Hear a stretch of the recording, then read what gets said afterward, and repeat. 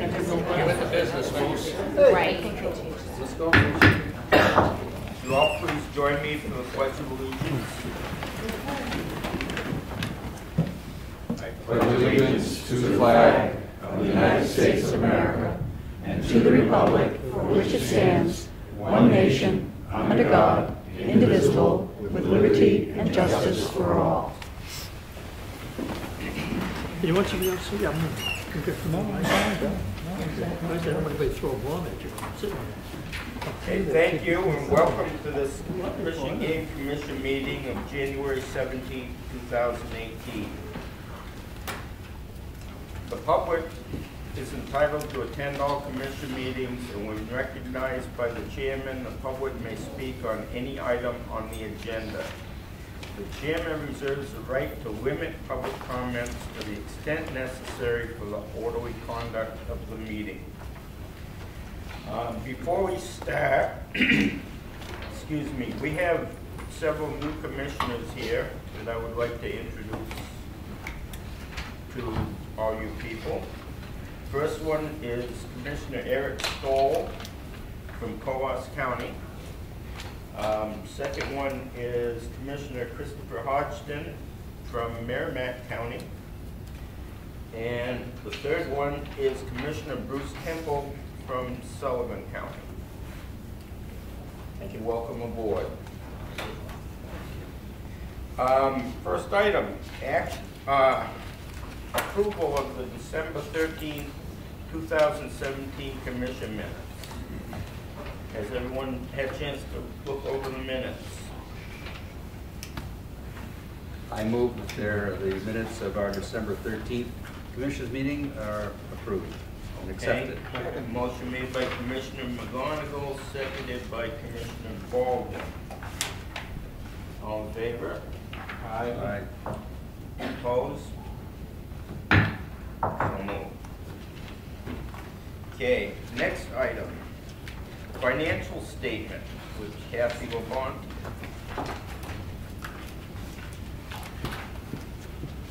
Page 1. Would you like to take over, Commissioner? No. I could never do it like you do. Good afternoon, Mr. Chairman, Director, and members of the Commission. You should have two items that were in your packet from me, one being the financial statement dated December 31st, 2017, which brings us halfway through the fiscal year. Now you can go, Mr. McGonagle. Jump right on to page 3. No, I won't jump onto it, no. There are no changes to page 1 and 2, and I will be brief because I realize this is a packed room to be the draft wildlife rules, which is next on your informational agenda. And as you can see by looking at page 3, where we have our breakdown of unrestricted revenues, we are still doing really, really well this fiscal year. I don't see any concerns whatsoever. And you may notice that on the third category down, miscellaneous sales and income for the month, we have a negative $20,000. I thought I'd be proactive and answer any questions prior to you asking me a question on that. We received proceeds from an insurance company because one of our CO's vehicles was totaled, and I had to place those proceeds in an account and sit them there until I could move them into an appropriate place. So those proceeds were moved in the month of December from that miscellaneous revenue into an expense line so we can purchase another vehicle for our COs. So everything else is looking really pretty good. And if you turn to page 4, where we have our projected revenues at the top compared to actuals, we are still significantly ahead of projected of our budgeted. And at the bottom of the page, where we do our comparison of year to year, we're about 114,000 above where we were last year. So do we have any questions on the financial statement? The other document that you received was your second quarter expense to budget commission report. Do you have any questions pertaining to that document?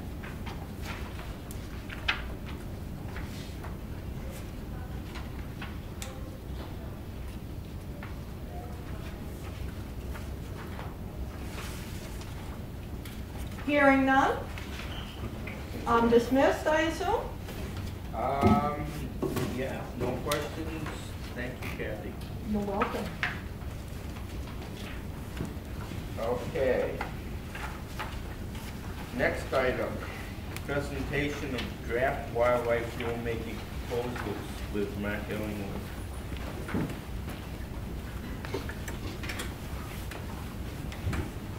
Good afternoon, Mr. Chairman, Director, and members of the Commission.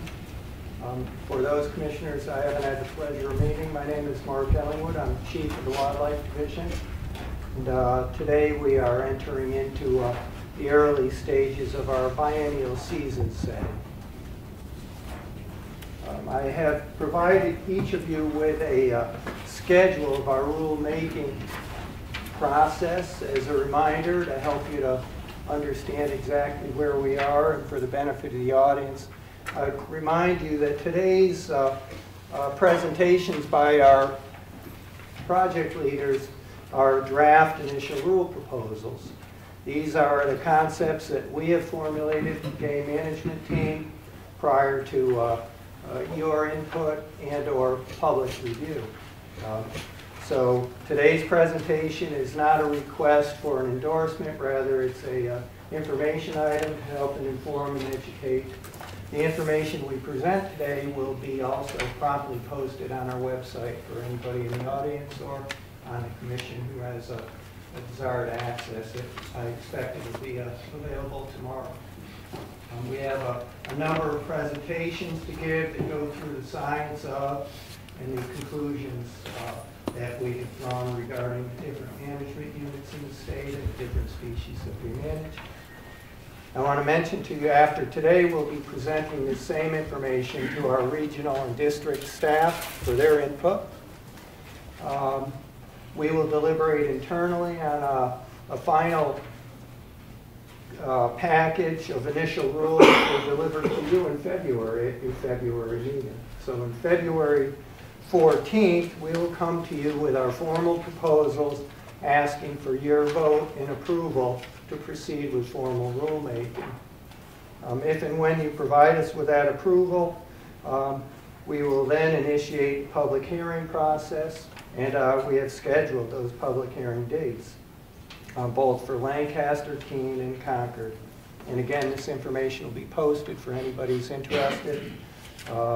Those public hearings will occur last day or so of March and the first 2 or so days of April. Following that, and following public input through that process, we have a responsibility then to factor that input in, make final decisions, and on April 18th, come before you with a final rule proposal. Upon your deliberation and action regarding that package, the next step would be in May, where Carr would presumably review and approve those rules. So that's where we are today. Again, the information will be available. You'll see quite a few slides today. We cover a lot of ground. We would welcome your input and feedback. These are drafts. We'll solicit that same input from the rest of our staff and come back to you in February with a formal package for your approval. Thank you very much.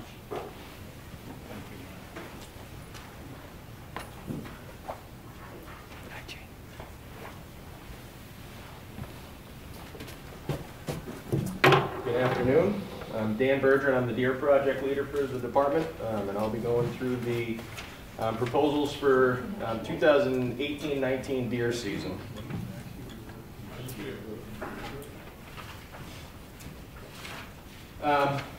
No real big changes to the general framework of the season. Regular firearm season will still be 26 days, beginning the second Wednesday in November. Muzzleloader season will be 11 days preceding that. The youth weekend is the weekend before the muzzleloader season opens. Archery season will still run September 15th to December 15th. One change that we are proposing in Wildlife Management Unit A, both the firearms and the archery seasons were shortened by a week back around 2006 and 2007. Those shortenings were in response to concerns about buck age structure in that unit. and the targeting of mature bucks later in the year with snow on the ground and deer heading to deer wintering areas. It does seem to have helped age structure. However, there's been a lot of requests that we restore some of that hunting opportunity. We are proposing that we could restore the firearm season back to the full 26 days. Looking at the data, there never really seemed to be any heavy targeting of adult deer or adult bucks during that last week of the firearm season. And typically there's really not enough snow on the ground during that time of year to have deer moving to deer yards. So we believe we could restore that with having little to no impact on age structure.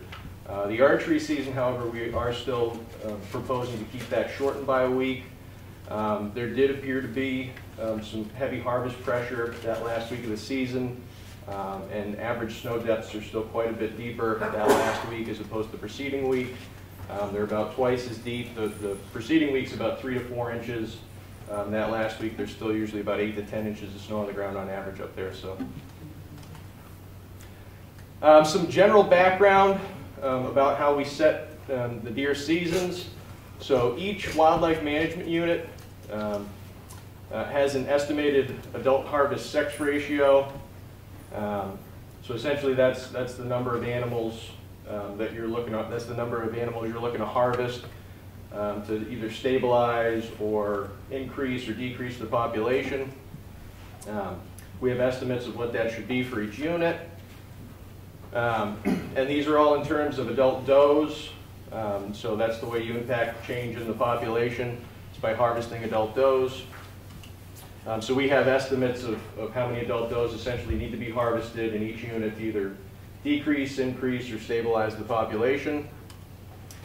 The way we achieve that harvest of adult does in New Hampshire is through either sex days.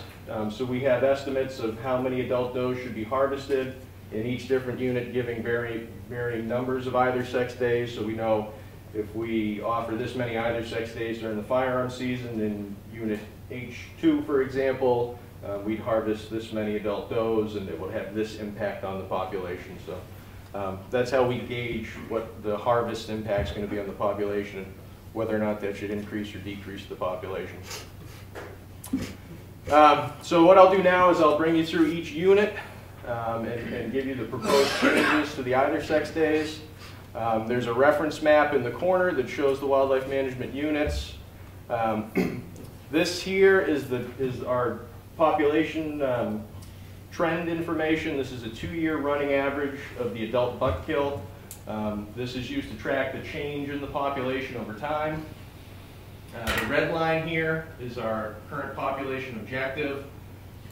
And these 2 lines, essentially, if we fall within that area, we consider ourselves at the objective. Down here gives you the previous year's either sex day allocations, and over here are the proposed changes. For Unit A, we are right on the lower end of the objective. We're not proposing any changes in either sex days. We had one during the muzzleloader season, one during the firearm season last year. We should be able to maintain that and still allow for population growth. One thing I'll say while I'm thinking about it, all these are contingent upon what happens this winter. If we have an overly severe winter that's going to increase mortality in different areas of the state, then these may change kind of last minute, because we really won't know typically until about April or so. So these could change based on winter severity. But right now, it's still too early to tell. So no proposed changes. We'd maintain those either sex hunting days in Unit A. Same is true for Unit B.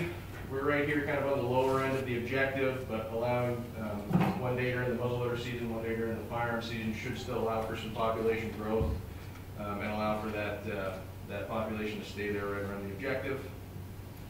I actually changed this around a little bit. I put C2 next as opposed to C1. These units share some similarities, and oftentimes they're discussed in conjunction with one another. So last year, actually, we didn't have any either sex hunting opportunity, or the last 2 years in these units. That would have been, this is where we were for the last rulemaking. You see, the last 2 years we've jumped up a little bit. So We should be able to allow 1 day during muzzleloader and the firearm season and still either grow that population or maintain it right there around the objective. C1, we've been a little below the objective. We've dropped off the past few years, so we're not proposing to add any additional either sex hunting in that unit. The same is true for Unit D1. Again, we've been below for a little bit here, so we're waiting to see more growth out of that population before we offer some additional opportunity. D2 West, we've been above or at the high end or above. We've had a little bit of growth this past year as well. So in this unit, we're proposing to add an extra day to the muzzleloader season to try and bring that population back down into the objective again. D2 East, again, it's seen a little bit of growth in the last couple of years, but it's still below that objective. We'd like to at least have a year or so in there before we offer any additional either sex hunting opportunity. Unit E, that saw a little bit of growth. We're now near the high end of the objective there. Last year was the first year, and actually quite a while, we were able to offer any either sex hunting days. The proposal this year is to move the either sex hunting from the muzzleloader season over to the firearm season. That should give a little bit more opportunity to people. Typically, we have more firearms hunters, and typically we see higher adult doe harvest during the firearm season, so that should have a bigger impact. Same for Unit F. We're actually above the objective in F now.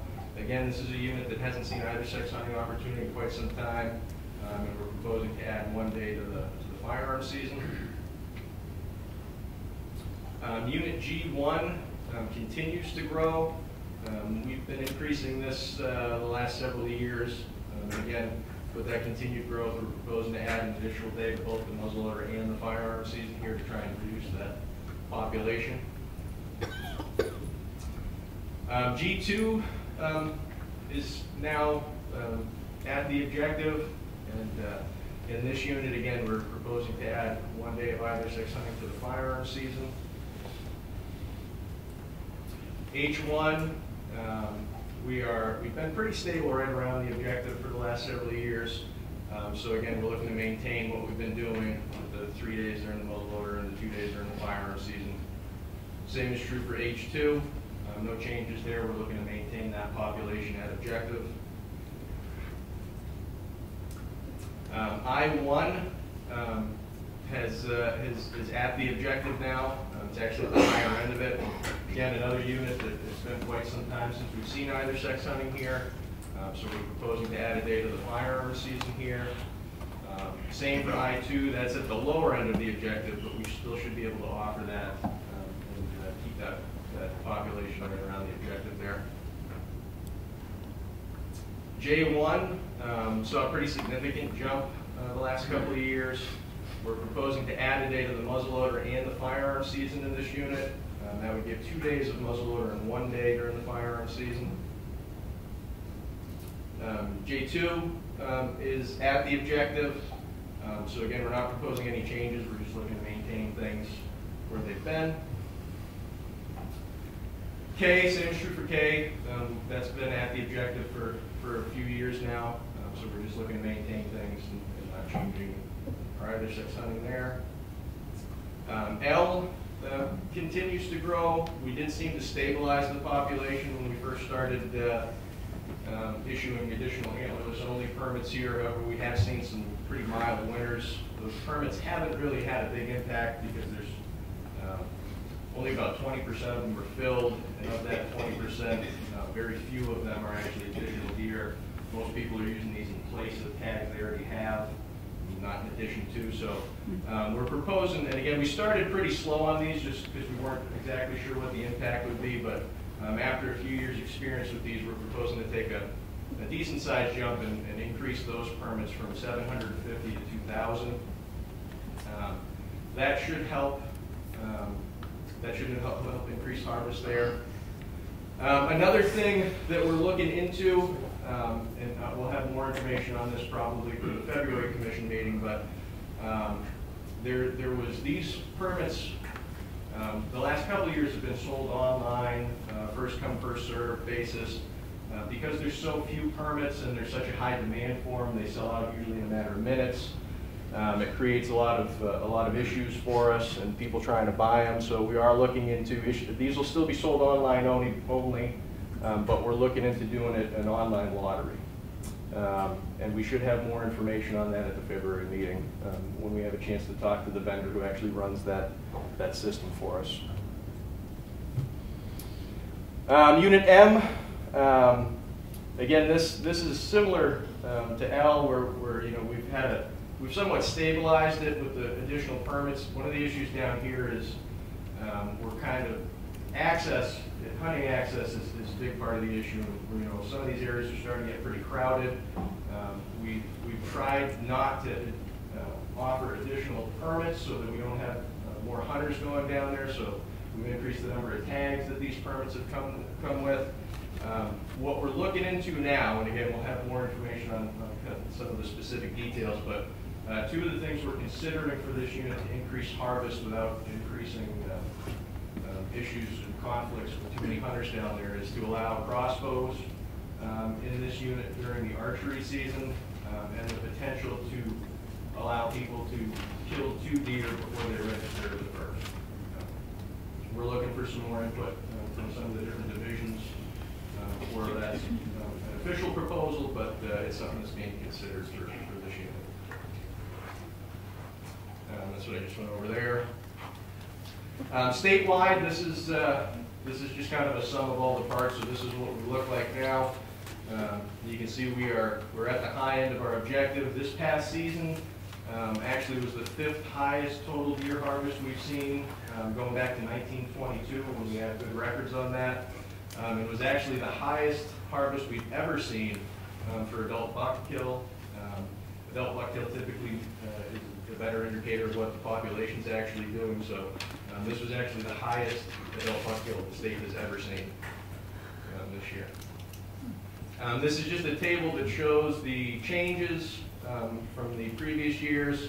Changes are highlighted in red, but again, this will be posted online for people to view.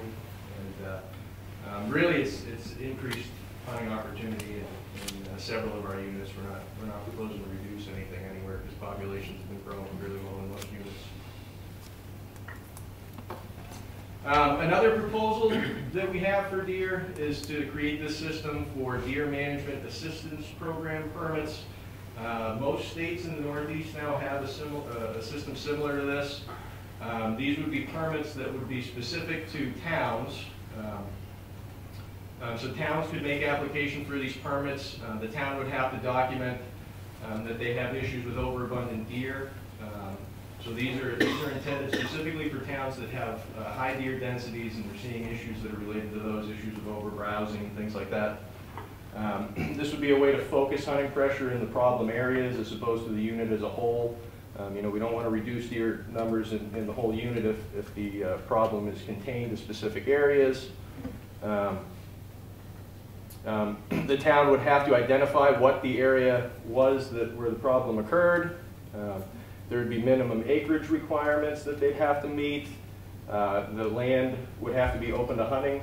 If it wasn't, we wouldn't have much impact in reducing the population. And then the town would the town would make an application to us. We would submit the permits to the town, and then the town would be responsible for issuing the permits to the hunters. We'd require the town write a management plan showing what their objectives were, actions they'd taken, why our existing season framework has been ineffective for them in either reducing deer densities or keeping them at lower levels. The department would keep discretion on how many permits would be issued. Landowner permission would be required from hunters. Big problem with areas where you typically see high deer densities is access. And you know, we don't want issues with hunters going in areas where they're not wanted. Typically these are urban areas with pretty heavy development, so landowner permission would be required so that we didn't have any issues, and you don't want landowners getting aggravated and further increasing posting of land. That would just make the problem worse. Each of these permits would come with 2 antlerless tags, and there would be a limit on the number of permits that hunters could get of these permits. So it'd be 1 permit per hunter each year for whatever towns were. So if there was 2 towns, a hunter could get 1 permit for each town. Deer feeding. This year is actually a recent RSA that was passed. The RSA actually kind of requires the department to make rules associated with this RSA. Essentially what the RSA says is if there's a situation where an individual is feeding a deer and it's detrimental to either public safety or the health of the animals, the department can give them a warning. If they continue to do it, then they could be fined. It's somewhat similar to the bear feeding rules that we already have. This RSA said we shall adopt rules to define what things like a definition of food, the time of feeding, locations of feeding, what detrimental meant. So this here, and again, sorry it's so small, this is the text. So essentially what it says is food for wild deer. Actually, I can't even read that. So, fortunately, I've got one. I've got it here. Before the meeting's over, Dan, can you give us copies of that? Yeah, I can make copies of that. Look Yep. at them. So food for wild deer would be any ingestible substance knowingly placed that deer could feed upon. Feeding of wild deer would be defined as intentional aggregation by people of food, which results in attracting wild deer. And then there was a set of dates. It's between the dates of December 16th and April 16th, and part of that has to do with what dates are for our definitions for baiting of things. So. Feeding of wild deer should not be restricted unless the landowner is notified by a conservation officer that feeding activity is detrimental to the health of the deer population or a threat to public safety. The way that we would document that would be 1 or more instances of vehicles colliding with deer in proximity to the feed sites, 1 or more instances of sick, dead, or dying deer resulting from consumption of food at such feed site, or confirmed predation of 2 or more deer in proximity to the feeding site. And then it just goes on to say that once you're notified by a conservation officer, you shall cease, and if you continue, you can be fined. And I can make copies of those and hand that out so you can see the text. And that's what we have for deer. Questions?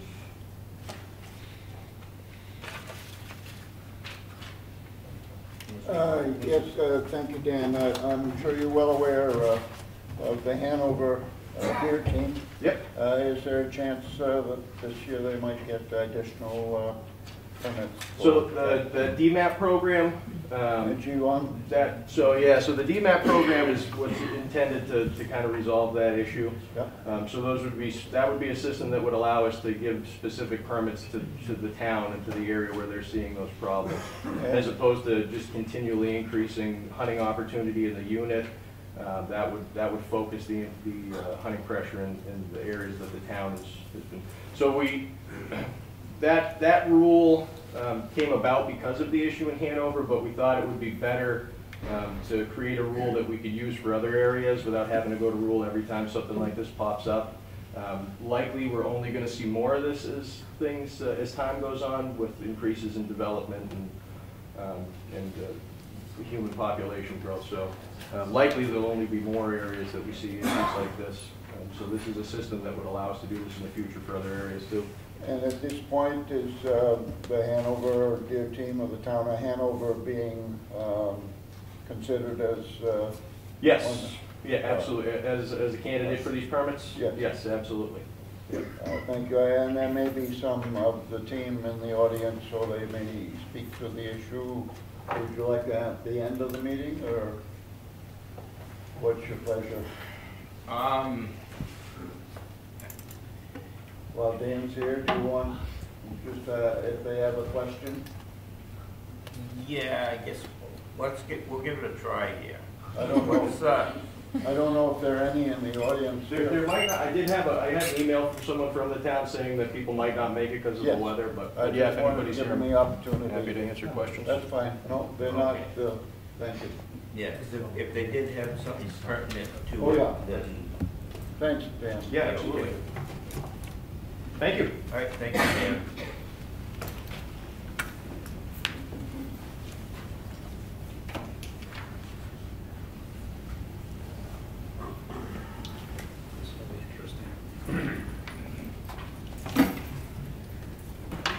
Good afternoon, everyone. My name is Christine Rhines. I'm the Moose Project Leader. We're going to go over the moose season proposal here. So moose is a little different than the other big game species in that because of the changes that we're seeing, we do this annually now. So the 2018 moose season proposal is the basic framework is the same it has been for quite some time, starting the third Saturday in October and ending 9 days later.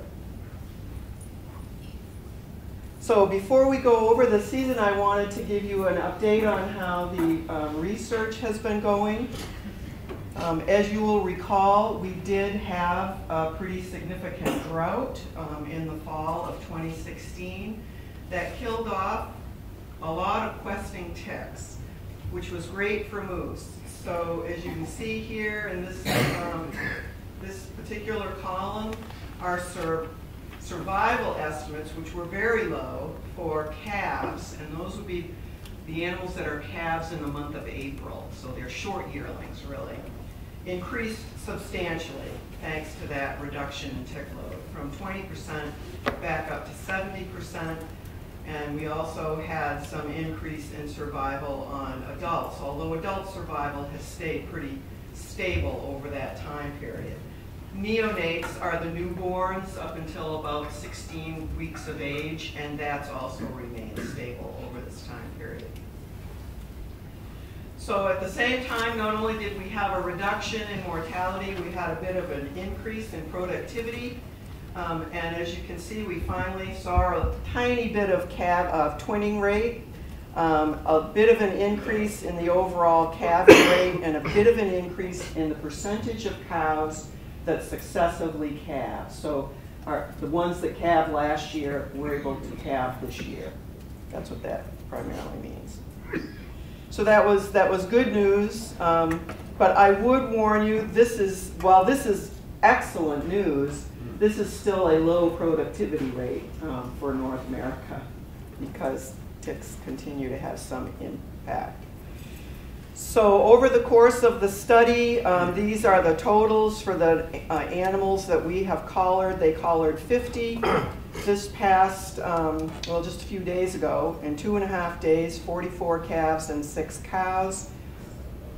The tick counts on the collared animals were increased slightly over last year, but still significantly lower than 2 years ago.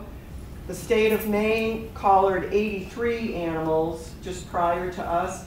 Their tick loads remained the same as they were the year before that. And Vermont was hoping to collar 35. I've not yet heard from them to know how things went. So this is what our vehicle kill has been doing statewide. We don't have all the reports in yet, but it does look like they went down everywhere, pretty much in all regions and overall. So we're down to about 93 statewide. The highest number of vehicle kills has always been in this White Mountain region and continues to be that as well. This is what you're going to see for the proposal slides for the season. So the area that we're talking about is in red. The red line is the goal that is set every 10 years during the 10-year planning process. The white line is the estimate of the moose density averaged over 2 years, what that's done. And the green line, which is new, we instituted that in the last 10-year planning process, is the cutoff, where if the population dropped to that level, we would stop issuing permits there until we saw 2 years of positive growth that resulted in a population that was 13% above the cutoff level. So here in the Connecticut Lakes region, up here you have both the proposal in kind of pink and the past 2 years issuance. These are either sex versus antlerless only permits. We saw some growth here, and we're recommending that we maintain that permit issuance of 10 either sex permits. The North region looks worse than it actually is. You can see things continue to go down. But when you look at the annual change, in fact, we saw some growth here this past year. Remember, this is a 2-year mean over time. So if you look at it just annually, we saw quite a bit of growth. This is our one of the highest densities of moose that we have, but unfortunately this is also where we start to see short winters. And it's that relatively high moose density coupled with short winters that is creating a big impact. This is also where the bulk of our study lies.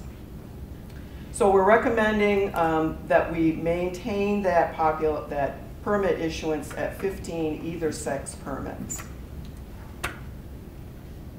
White Mountains is pretty much flat. It hasn't really changed over the past 5 years, a little growth, a little decline, but pretty much the same as it has been. And we're recommending we stay the course there at 15 either sex permits.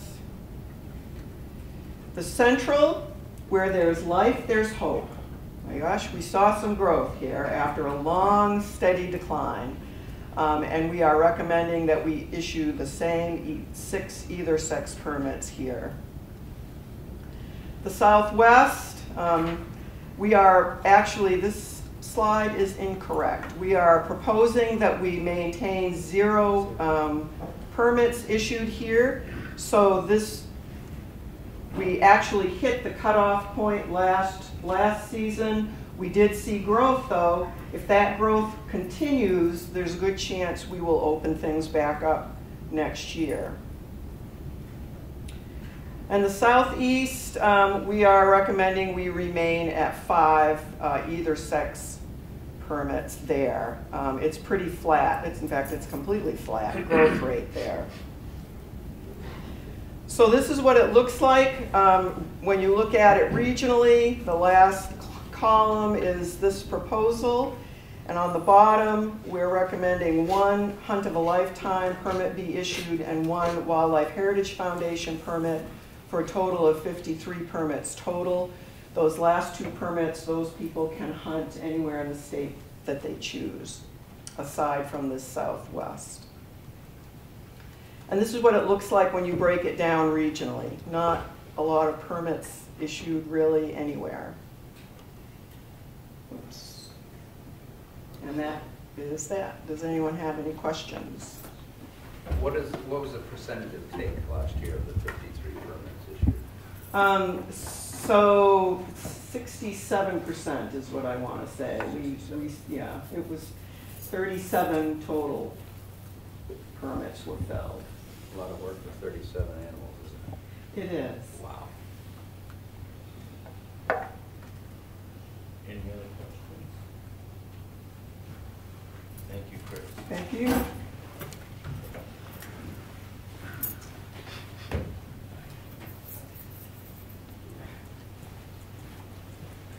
Good afternoon.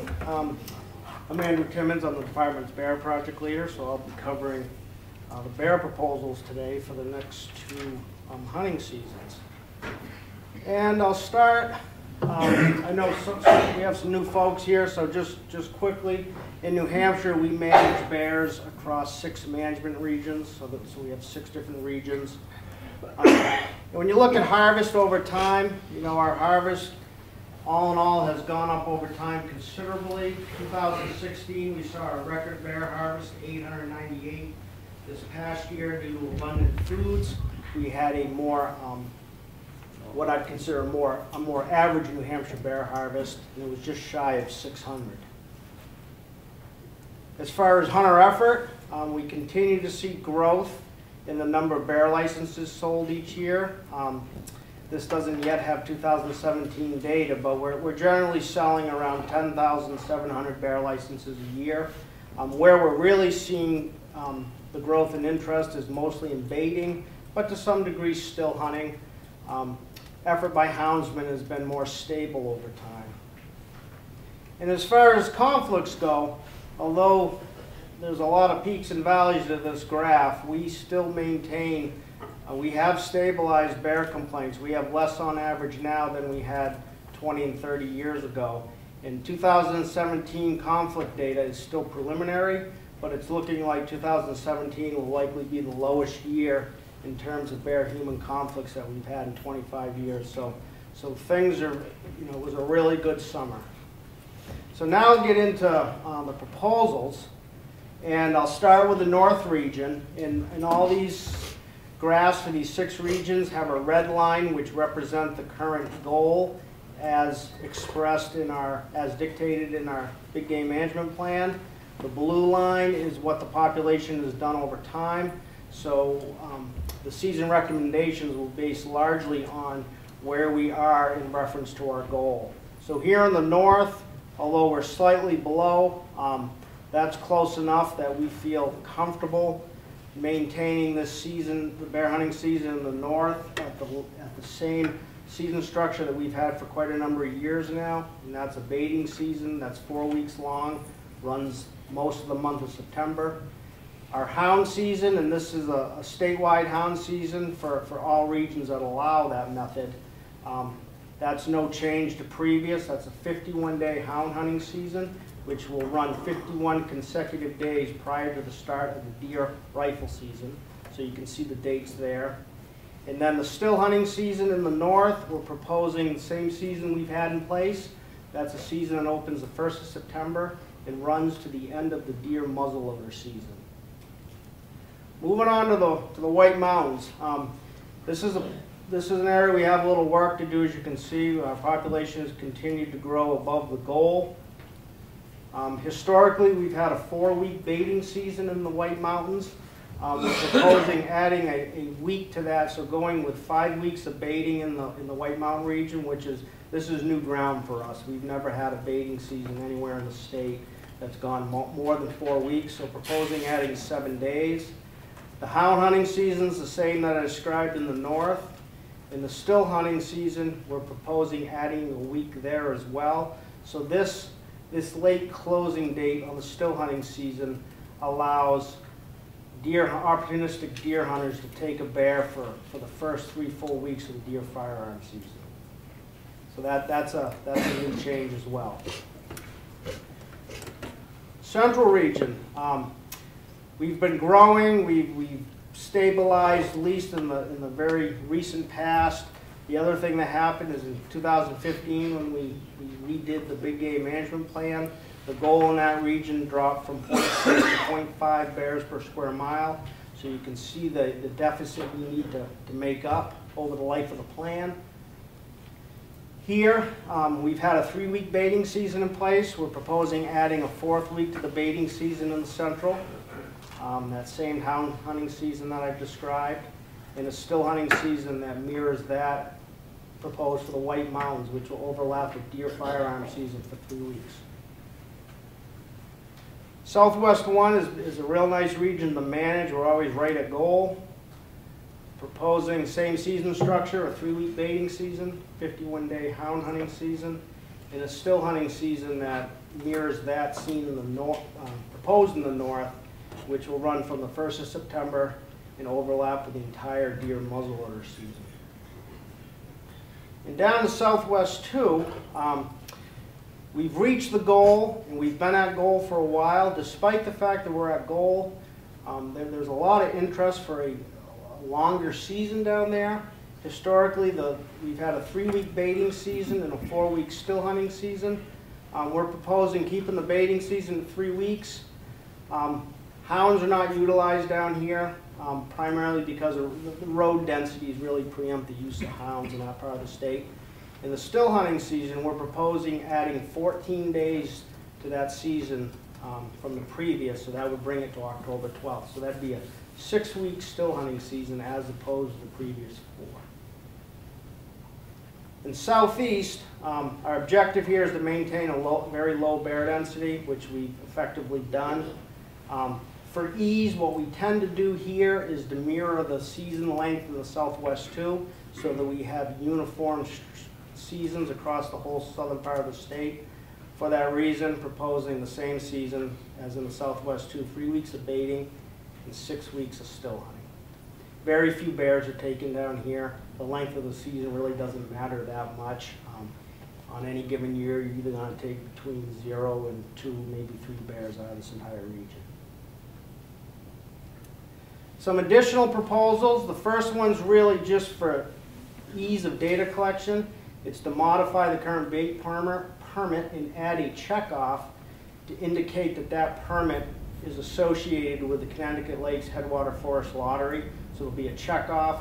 So the person, when they're filling out that bait form for purposes of a site that they were awarded through the lottery, they'll just check that box and also ask that they write the unit number for which they were selected on the bait permit form. Simply helps on our end track which permit goes with which applicant. We've been measuring teats on female bears for quite a number of years, but there's a lot of measurement error associated with that measurement. For that reason, it decreases my ability to utilize that data.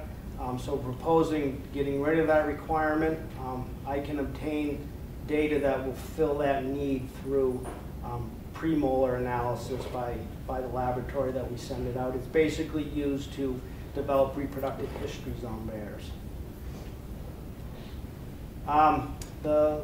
This proposal comes to us from the New Hampshire Bear Hunters Association, and it's a proposal that we as a division are supporting. And that's to change the start of the hound training season from the current July 15th to the 1st of July. We would have some concerns if it was any earlier in July. Most states that allow the training of bear dogs during the summer, very few open prior to July 1st. Making this change will still allow us to be either more liberal or consistent with about 70% of the states that have similar rules. Closing date would be the same, the end of August. And an advantage of this proposal is that the first 2 weeks in July represent a period of time that dovetails with some of our peak period of conflicts between bears and people. And having houndsmen out operating, training bears during that time period could help in alleviate some of those issues. So it's not one we have a biological concern over, so we're proposing a July 1 opener. And that covers it for bear, if there's any questions. Commissioner McGonagle? Changing it from July 15 to July 1, they actively pursue changing it during that period of the training period? Yes. It is one. That time of year, they're operating early morning or late evening. Not much is going on during the peak of the day. The heat wouldn't be good for bears all the time. So it's a morning evening activity. Andy, I have a question for you on Southwest 1. Yep.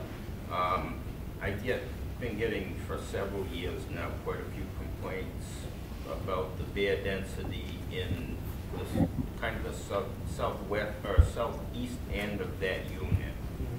You know, around Stoddard, Webster, Yeah. that area of a exceptionally high bear population. Yeah. Has it been looked at to see, being that you're changing Southwest 2 and Southeast, and lengthening the still hunting days, has it been looked at to lengthen the days in Southwest 1 also, being the populations are really very similar and the goals They're are similar and the goals are similar, but the difference is, you know, we already have a pretty long bear hunting season in Southwest 1. I mean, it mirrors what we have in the north. Because we're at goal there and been at goal, we haven't really tinkered too much. And as you're probably aware, there are some activities that historically have gone on in Stoddard, such as bear feeding, that would unduly influence bear densities in that particular area. So, you know, that may not be all of it, but that might help explain why if you're in Stoddard, you're seeing more bears than perhaps are in other areas. But the bottom line is because we've been at goal, and it's already a fairly lengthy season there, we haven't talked about extending it. But, I mean, right, the way it is now, would it be as long as it is in H2? The Southwest 1 season. Southwest 1 would... Southwest 1 season, the season goes Okay. till, All right, it so goes into November, as opposed to the second week in October, which is what the proposal for Southwest. Okay. So it's already 2 months longer. Yeah, I had misread when you went through that. I Yeah. was thinking that it was stopping before Southwest 2 did, No. which didn't seem to make any sense. No, it'll go to the end of the deer muzzleloader season, which is Okay. the 6th of November. All right. Okay. Anybody have any other questions? All right. Thank you. Thank you. You wait.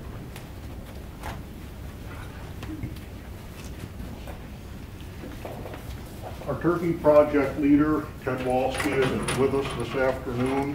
My name's Kent Gustafson. I'm the wildlife programs supervisor, so I will be, no pun intended, I'll wing this and see how it comes out. The current turkey regulations, almost all of you are familiar with those. We have a spring gobbler season that runs May 3rd to May 31st. The hours, the spring season is shotguns only. We have a turkey youth hunt that we've had for many years, which occurs on the first weekend prior to the opening of the regular spring gobbler season. Fall archery season, which corresponds to the archery deer seasons in the state, and a fall shotgun season, which is typically the 7 days, I think the 7 days prior to the last weekend of the moose season or something like that.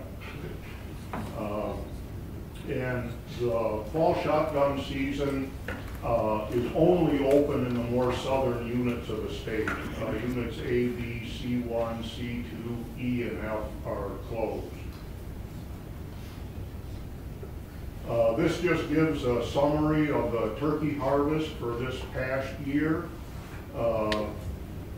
Primarily, the harvest is occurring in the southern part of the state. The units on the left, A to G, are more or less in the northern part of the state, with the exception of D2 and G, which are in the Connecticut River Valley. And both of those are typically have fairly high harvests. But the bulk of the harvest is comprised in the southern part of the state. Units H1, H2, I1, I2, J1, J2, K, L, and M. Last year, the spring season resulted in a take of about 4,482 birds. We've been typically averaging around 4,000 to 4,500 birds a year, so that's about par for the course. The fall season take last year was 466. That's down from what it has been lately, but there were very abundant fall foods in the woods last year, and turkeys were simply not being seen out in the open and in the fields as much as they normally would be for hunters to take advantage of at that time of the year. Turkey are also managed based on the, our game management plan. This first column over here is a unit-specific objective, which we measure in terms of the gobbler kill per square mile of habitat in each unit. The second column is the kill per square mile of habitat that was achieved in 2017. And for each of those units, there is a hunting strategy. And the hunting strategy is also defined in the plan. those towns that have, or units that have a conservative hunting strategy are generally low population towns, low turkey population towns, and the conservative hunting strategy would basically allow for spring hunting and a fall archery season. For those units that have better habitat and a better turkey population, there's a moderate hunting strategy associated with those. And when the fall or the spring kill per square mile exceeds a half a bird or 0.5 birds per square mile, there's an opportunity in those towns to have a fall shotgun season as well. Where units with high turkey numbers have a liberal strategy, and in towns where the turkey, or keep saying towns, I'm getting like Ted, I think on the basis of towns rather than wildlife management units, where the kill exceeds 0.75 birds per square mile, there's an opportunity for even further liberalizing the season, with perhaps the possibility of a second gobbler in the spring or a lengthening of the fall shotgun season beyond its current 7 days. So where we are right now is, you'll note that in the southern part of the state, typically we are averaging close to or over 0.75 birds per square mile in many, if not all, of those more southern units, whereas some of the northern ones are very low kill in the most northern areas of the state. This is just a summary of the spring harvest over the last 10 years. You can see that we have been as high as over about 4,550, but typically it runs right around 4,000 to 4,500. The fall harvest averages somewhere in the neighborhood of 750 over the long term.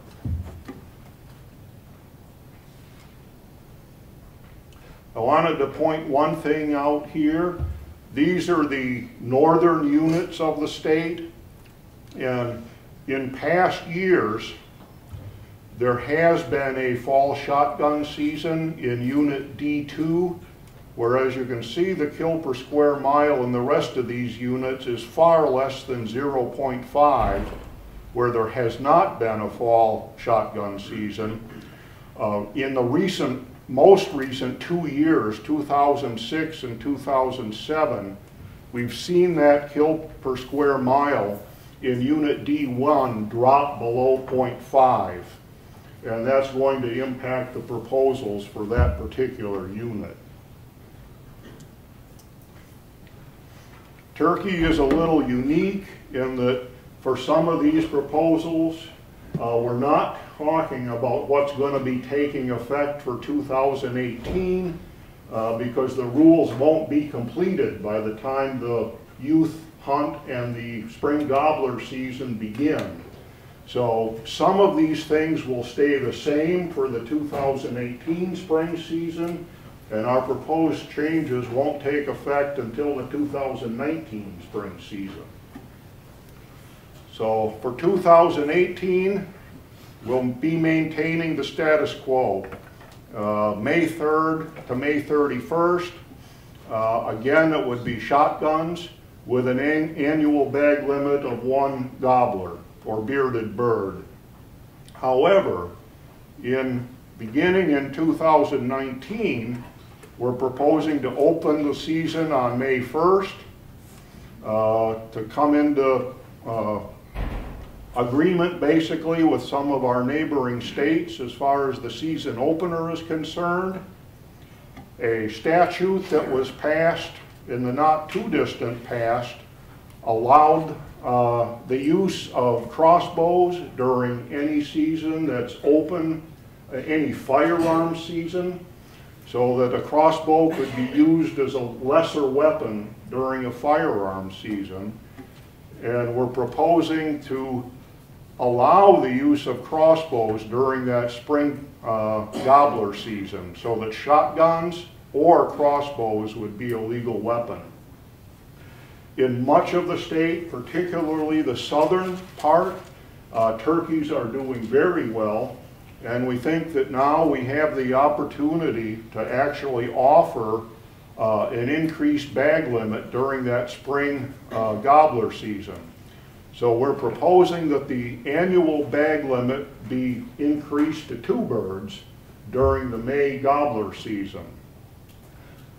However, we would still continue to issue 2 tags with the turkey license, so that a hunter would have the opportunity to take 1 gobbler between May 1st and May 15th, and a second gobbler between May 16th and 31st. That second bird could only be taken in the southernmost units, H1, H2, J2, K, L, or M. We don't want people being able to take 2 birds in the first 2 weeks of the season simply to spread the hunting pressure out across the entire month. If they are unsuccessful in the first 15 days, when the bulk of the hunting pressure occurs, they could take 2 gobblers during the second 2 weeks of May, between the 16th and the 31st. Again, the second bird would have to be taken in one of those 6 Southern Wildlife Management units. And for those people who are unable to take 2 birds in the spring, or enjoy the opportunity to bow hunt for turkeys in the fall, they would have the option to take 1 gobbler between May 1st and 31st, and 1 bird during either of the fall seasons. So it provides quite a bit of extra turkey hunting opportunity across at least parts of the state.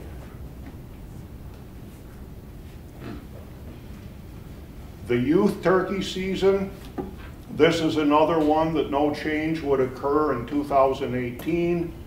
However, in 2019, again, because this is a firearm season, we're proposing that use of crossbows be legal during the youth turkey hunt as well.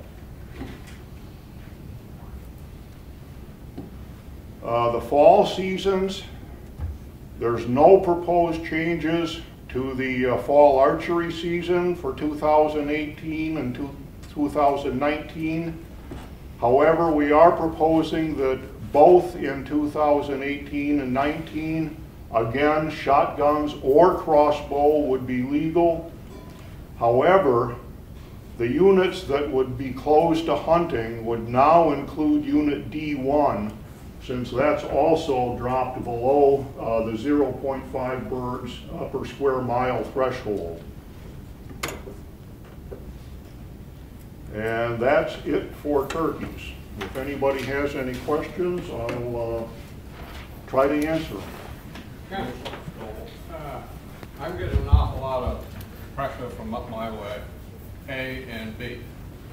When I came down this morning, the weather was like this. There were turkeys everywhere up there, everywhere. Yeah. And everybody's telling me there's turkeys everywhere. So why you have developed your population of turkeys up in those units by kill per square mile, right? Right. Do you take into consideration hunter density? Well, we haven't, in all honesty, and clearly the number of people hunting turkey up north is undoubtedly considerably less than it is in J2, L, or M. So that is something we could try to look at. That being said, if you have less people out there trying to kill turkeys, they're not going to kill turkeys, so the kill ain't going to get per square acre. So you don't have an accurate projection of what the turkey population is up there. But I think I'd like to have it looked at, because we got an awful lot of turkeys up there. I think they're Vermont turkeys. Don't tell Ted I said that, but I think they came over from Vermont. Vermont had a very strong program up north. They released a lot up north, and I think they just flew across the road, to be honest with you. Now, on the main side of my county up there, I can't speak for that because I haven't had any calls from over there, but I have along the Connecticut River. There is a high density of turkeys.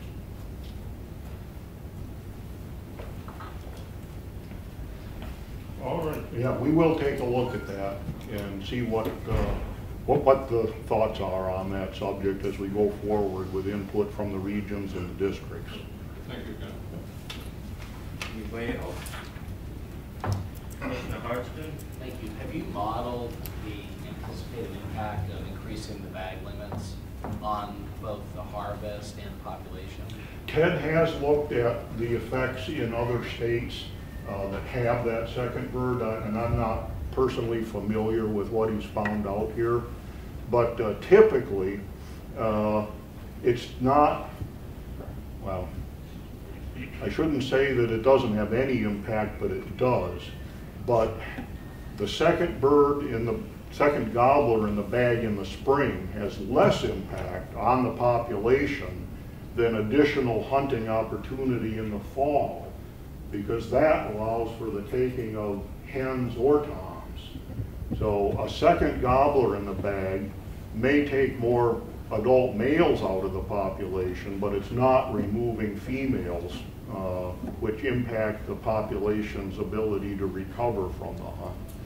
So, and a lot of people, I'd say a majority of people who have wanted additional opportunity would prefer the second bird in the spring as opposed to more opportunity in the fall. Anybody else? Thank you, Ken.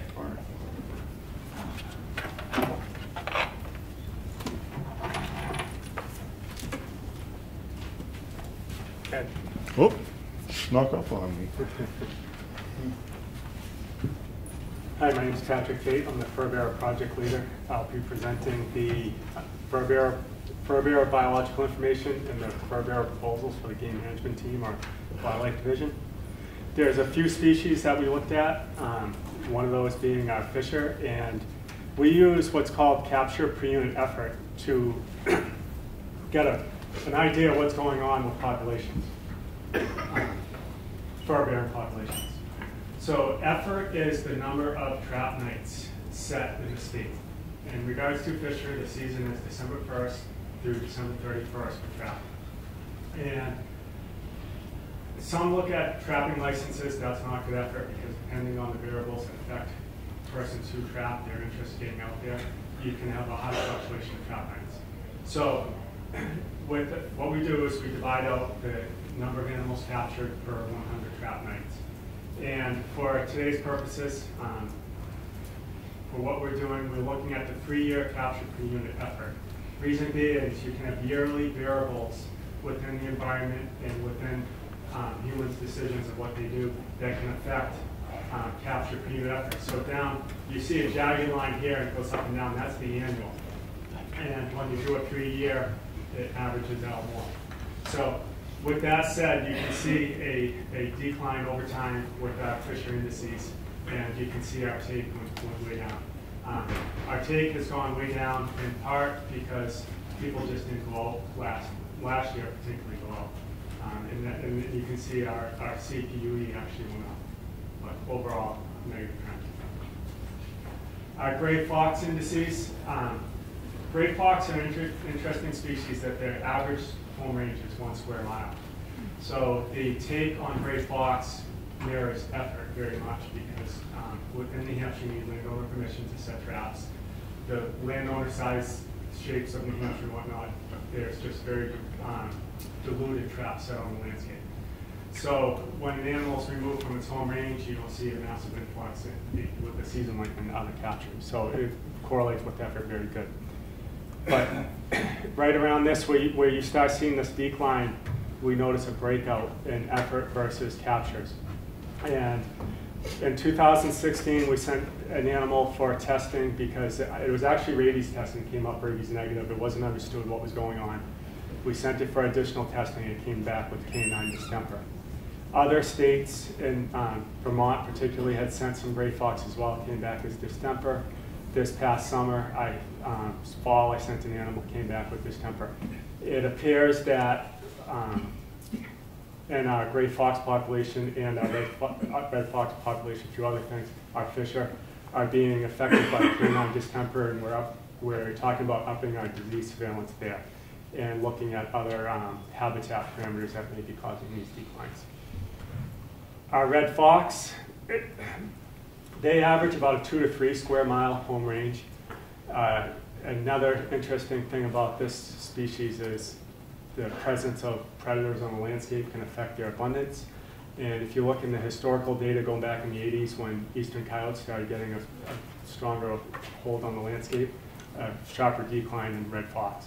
But yet we see this trend of decreasing. We know over time our habitat has changed. We know our predators on the landscape has changed. We know we have an epidemic going on with distemper. So going to look at our disease issues and our habitat issues that could be affecting this. So our proposals. Currently for fisher trapping, it is December 1st through December 31st. And a person who wishes to hunt fisher, it would be December 1st through January 31st. What we're proposing to do is shorten our hunting season for January 1st to January 31st statewide. Our trapping season would be shortened 1 week, and it'd go from December 1st to December 21st.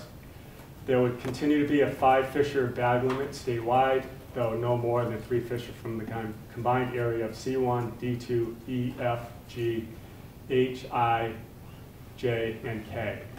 Reason being is looking at the data, our north region up here and our southeast corner has not seen the same effects in capture per unit efforts as other parts of the state. Our red and gray fox, our current hunting season is September 1st to March 31st. Our trapping season is October 15th to December 31st in unit A through F, which is right through the White Mountain areas where it divides. That's due to winter differences and the timing of freeze up. And the southern zone currently is November 1st through January 15th. Our proposal is to create a shortened hunting season for November 1st through December 31st statewide, and shortened trapping October 15th to December 15th in units A through F, and November 1st through December 31st in G through M.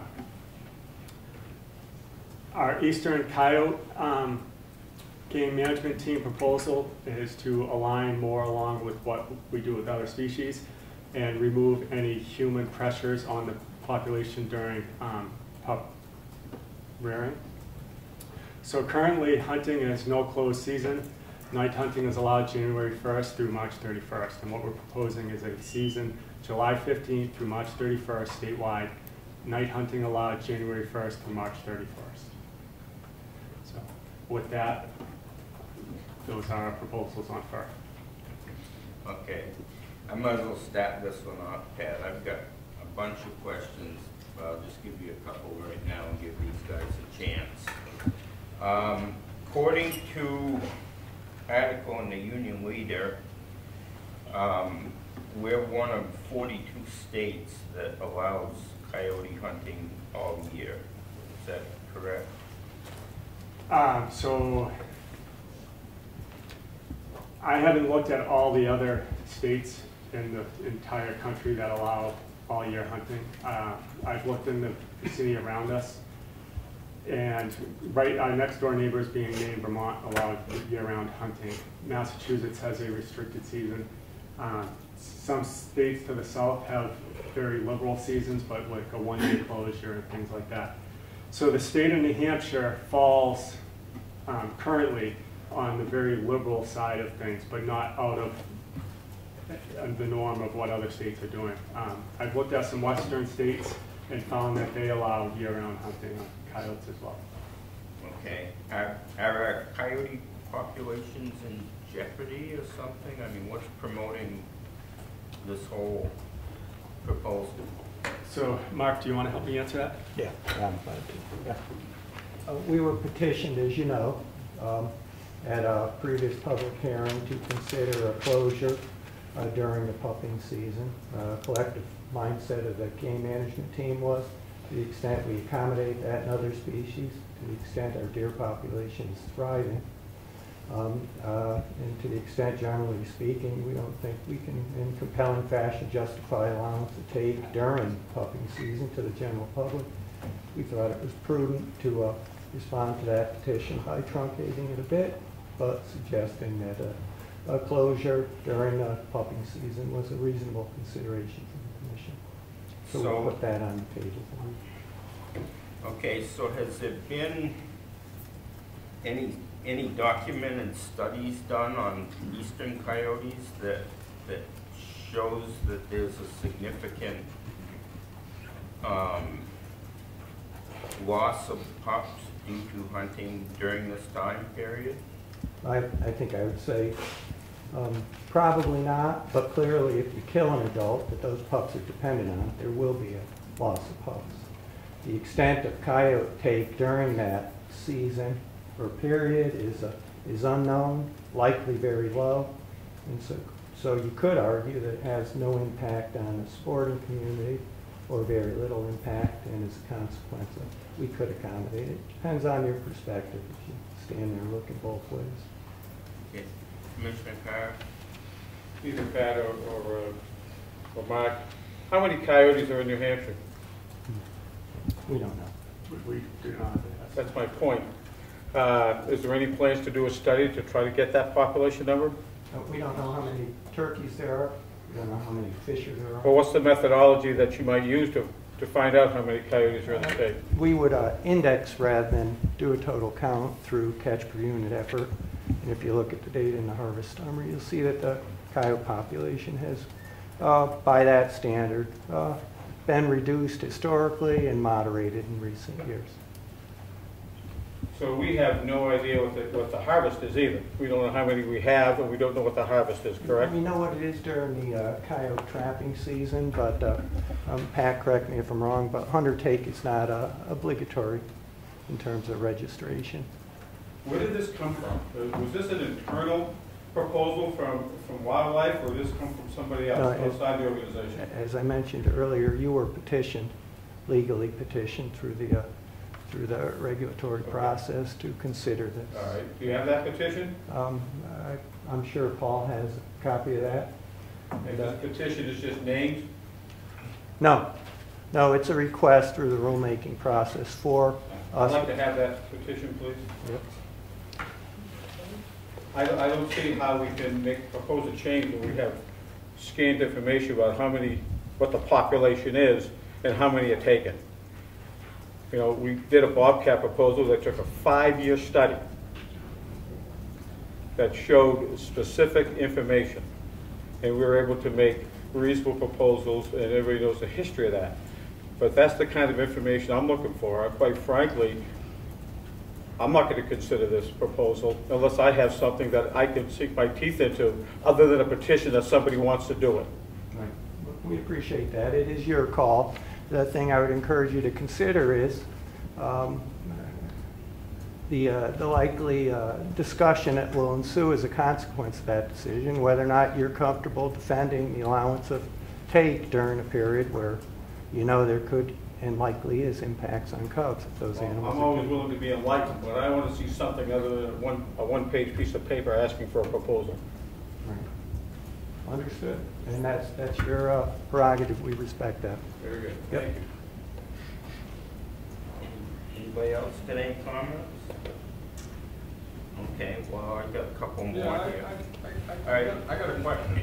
Okay, Commissioner Stoll. Why would the Fish and Game Department, through this proposal, which you're proposing here, why would we propose to protect the most efficient predator we have out there?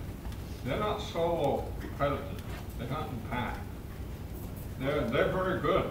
They're not a bobcat all by itself. They're a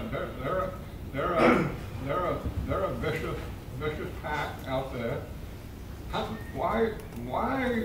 Why would we protect them and put our deer and our other smaller wildlife in danger? I don't understand that fact. So I guess what I would say is that we have common values that we apply across all species. The fact that it's an efficient predator doesn't make it, in our mind, an animal that needs to be removed from the landscape. I would add that the deer population is thriving in terms of historic perspective. So if the justification to allow for take during the pupping season is that there would be an adverse impact on deer, I think you find yourself on the wrong end of that debate. The deer population argues otherwise. This is not about our personal feelings regarding the values of animals. Rather, it is just a broadly held view by the profession that predators and non-predators, predators and prey, are valuable components for our landscape. Clearly, coyotes are here for the long haul, and it's arguable as to whether or not they weren't here prior to our recognizing that. We displaced wolves. Coyotes have filled that niche. They are arguably the eastern wolf at this point in time, and we're very comfortable proposing to you to consider a little different mindset. To the extent there'll be likely marginal impacts on individuals who would be inclined to take coyotes during that period, and given the argument that's likely to ensue with the public, I think it's worth your consideration as to whether or not you should close for a brief amount of time the coyote hunting during that period. We've done the same thing with trapping, and we've done it with all species that we manage. So it's not unreasonable to be considered. This isn't a personal opinion, Max. Not my personal opinion. My 30 years as a game warden, I went out and worked with a deer biologist up north. We did deer mortality line censuses back then. I don't think they do it now, but there was evidence from them more than me, the deer biologists back at that time, that the coyotes follow the does during birthing time. When the fawns are dropped, the coyotes are right there taking right care of it. Why are we proposing to protect that group of animals that do that? I mean, what's more important to us, the deer or the coyote? I think that depends on personal values. From the economic perspective, clearly deer are, but again, I would remind you, the deer population is doing very well. We've demonstrated an ability to manage deer in the context of the existing environment. I think it's hard to argue against a brief closure to accommodate pup rearing, when in fact we have no evidence to indicate it would impose on our sporting community, who we hold in very high esteem. And in fact, you could argue we're trying to safeguard their good reputation with the public by avoiding a debate that may or may not favor their interests. I'm sorry, Mr. Chairman, it's under my skin. Can I have one more? Yeah, go ahead. If we restrict from July 15th to March 31st the killing of adults. Excuse me, just so you know, the season would run from July 15th through March 31st. Okay, let's go the other way. Okay. From March 31st to July 15th. If we prevent people from killing coyotes back then, the deer herd may not keep going up. The population of coyotes will keep going up and allowing more coyotes to follow the does around to get the fawn. Is that a fair assumption? It is an assumption. I'm not sure if it's likely to unfold in that fashion. And if it did, of course, we could respond. But I will tell you that I'm not aware of any active component of our constituency pursuing coyotes during that time of year. I don't doubt that some do, but my sense is most coyote management occurs during the winter months when people are more traditionally pursuing coyotes. I don't believe the late spring and early summer is that peak. In fact, we'd be interested to hear, of course this is a draft concept, if there's large numbers of constituents feel they'd be adversely impacted by that closure, then I would encourage them to come forward. We're open to hearing from them. But as far as deer on coyotes on deer, I would just say that some of the people who I believe you're referencing as having had those observations are party to our existing game team deliberations, and my experience is they're generally supportive. They're not existent wildlife, Okay. they're retired now. Matter of fact, one of them's dead, but Okay. Thank you, Mr. You're Chair. welcome. I'm good. You good? Okay. No, I've got one comment here just to kind of answer one of Mark's questions. There's an amazing amount of coyotes taken during turkey season. I mean, that's, you know, I can't speak for the whole rest of this period, but as far as coyotes taken in this proposed closure, that would include all of turkey season, and turkey hunters do take a lot of coyotes because a lot of coyotes come in on turkey hunters. Go ahead, John. I have heard from experts, so they say, that the more coyotes you kill, the more coyotes you're going to have. How does that work? Yeah, I think that's probably Oh, there's a coyote expert out there that gives talks that says if you kill a lot of coyotes, it's going to increase the number of coyotes you have. Yeah, I just speak briefly to that. If you have 10 coyotes and you kill 9, you clearly won't have more as a consequence. So it really depends on what level of pressure is applied to population. But the concept is there are alpha couples in the coyote world. If you release some of those, that releases subordinate animals to breed in ways they wouldn't normally. And in that context, those non-breeders can become breeders, and you can end up with more red and less young. That's essentially what you're hearing. Can I add a little bit? Please do. That's a theory. That's a theory. That's a theory. There's nothing in the science that says that. And if you read about coyote management and the take of coyotes, the residing population that lives has a higher fitness. So you can apply this concept to any fur bearer, any herbivore, anything. You take out the population, the remaining animals have more food, the fitness of the female increases, and the average young per female increases. However, that does not mean the population increases. So there's a leap of faith there saying that occurs. Hunting and trapping can certainly manage coyote populations and influence them. So there's another thing going on amongst the public in the definition of what the word control is. Part of the population of people defines control as removing an animal off the landscape. And the other part of the human population defines control as managing highs and lows of the population. And there's a huge misunderstanding amongst the public of what the word control means. So if some people say hunting can't control coyotes, and what they're really saying is hunting can't wipe coyotes off the face of the earth. And I'd say I agree to that. But I will also say hunting can control coyotes in that it can keep populations from coming up too high and those issues that come along. So it's all a play on words. And just another opinion, if in this state, the number of coyotes that we have, we don't know how many we have, but don't you think that we should try to keep that population in check or down from where it is now?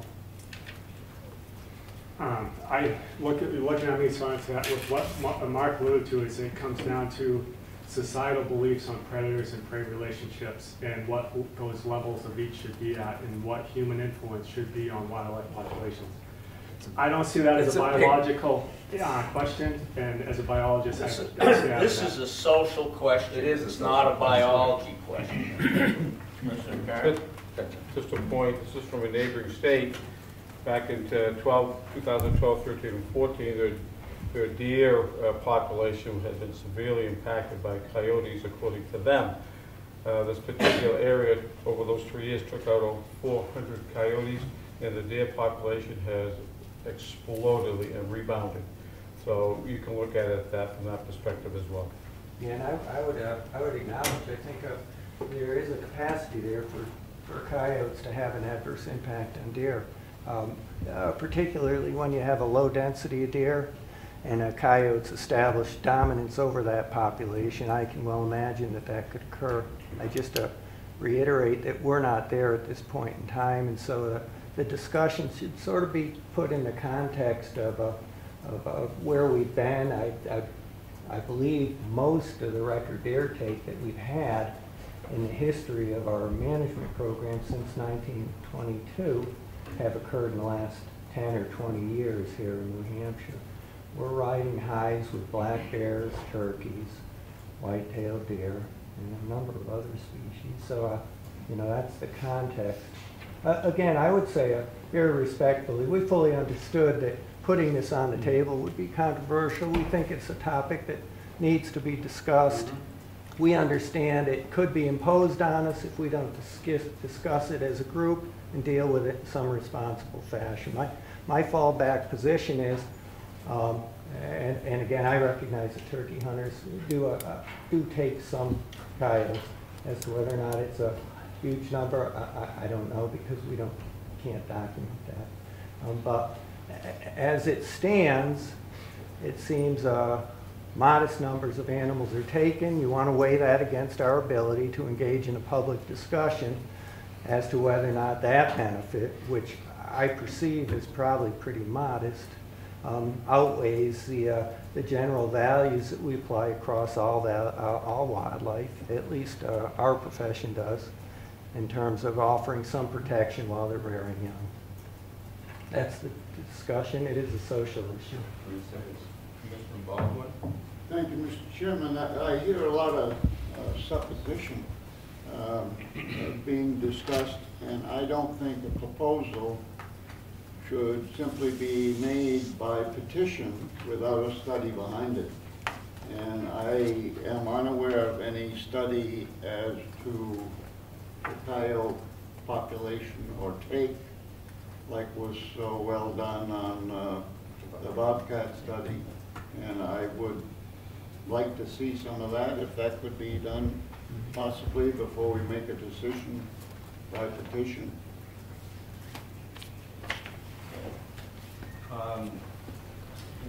Thank you. So I'm wondering if you could speak to the data points you did have available, or you do have available to your team when you made this recommendation. Because it seems like, admittedly, there's not a robust data set for us to use to judge this issue. I'm just wondering if you could describe what is out there that can inform this conversation. Yeah, you're absolutely correct. This is not a discussion that can be well informed by existing data sets. We freely acknowledge that. I think the points that informed our discussion, the game team, which is, in fairness to the remainder of the department, if you happen to disagree with this proposal, which is a subset of the staff at large, and we've yet to solicit, for instance, law enforcement input, public affairs input on these issues. Generally speaking, we don't know what the degree of impact is on coyotes or pups, and we're not confident that that in the absence of that data, it's responsible to allow the take of adults that pups are dependent on. It really is a social discussion, in some ways intended to help guide the Commission towards an awareness of some of the hazards that they will have to contend with if they decide to resist a petition to provide some accommodation for coyotes during the pupping season. What might those hazards be? I think our bobcat experience is a good example of those hazards, where we had pretty strong data sets and yet a lack of social support. And even though we could argue we're on the high side of the issue biologically, we clearly lost socially because the public in general was not supportive of that proposal. That is the hazard, and it's one that we're going to continue to face perhaps more and more frequently in the future if we're not making very measured decisions on how we make decisions. Mr. Chairman? Yes. Being one of the guys sitting at the kids' table over here with a new kid on the block. So this is for information for me. Is it possible for us, the Commission, to ask or request that this proposal be withdrawn from any further discussion this year without any documentation in the backup? I don't know. I'm asking the question. Well, I've asked that question and was given an answer that basically is yes. But somebody's going to make a motion. Are you making a motion? I am, Mr. Chairman, and I'd like to answer why I'm making that motion. Okay. I think without further documentation to really make us look like we know what we're talking about with numbers and whatnot, which I think isn't necessary, may not be, I'll give Mark his due, may not be biologically supported by me, but I think the public out there right now, if we come out with this, they're saying, what the heck is the fishing game department doing? So the reason that I'm recommending that we pull this out for future discussion this year is simply because of that. Okay, so the motion is to completely remove the Eastern Coyote section of this proposal for the public hearings. Or change it to leave it the way it is. I don't know. That would basically be pulling it. Yeah, that would be removed. So that's what I'd like to do. Do I have a second? You do. Okay, Commissioner Carr seconds it. Now we're into discussion. I'm totally in agreement with that. We're supposed to be managing the commission, to the best of my knowledge. We're supposed to be managing game populations and wildlife by the best available science, not by petitions, not by emotions. The only responsible thing in my mind is to be sticking with that. So there's so many issues with this, none of which there's any data on. I mean, supposedly coyotes are pair up and stay paired up, meaning that if one of the pair gets killed, the other pair still takes care of the litter. If they're only not weaned yet, the female doesn't even leave the den.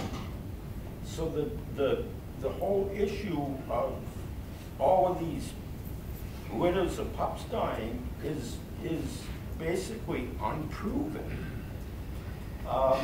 You know, we can't just be assuming that all these bad things happen and... You need to learn a little bit more about coyotes. I've got the floor right now. For one thing, the male goes out and brings the food back to the female. The male goes out, he gets killed, he does not bring the female back her food to raise her pups.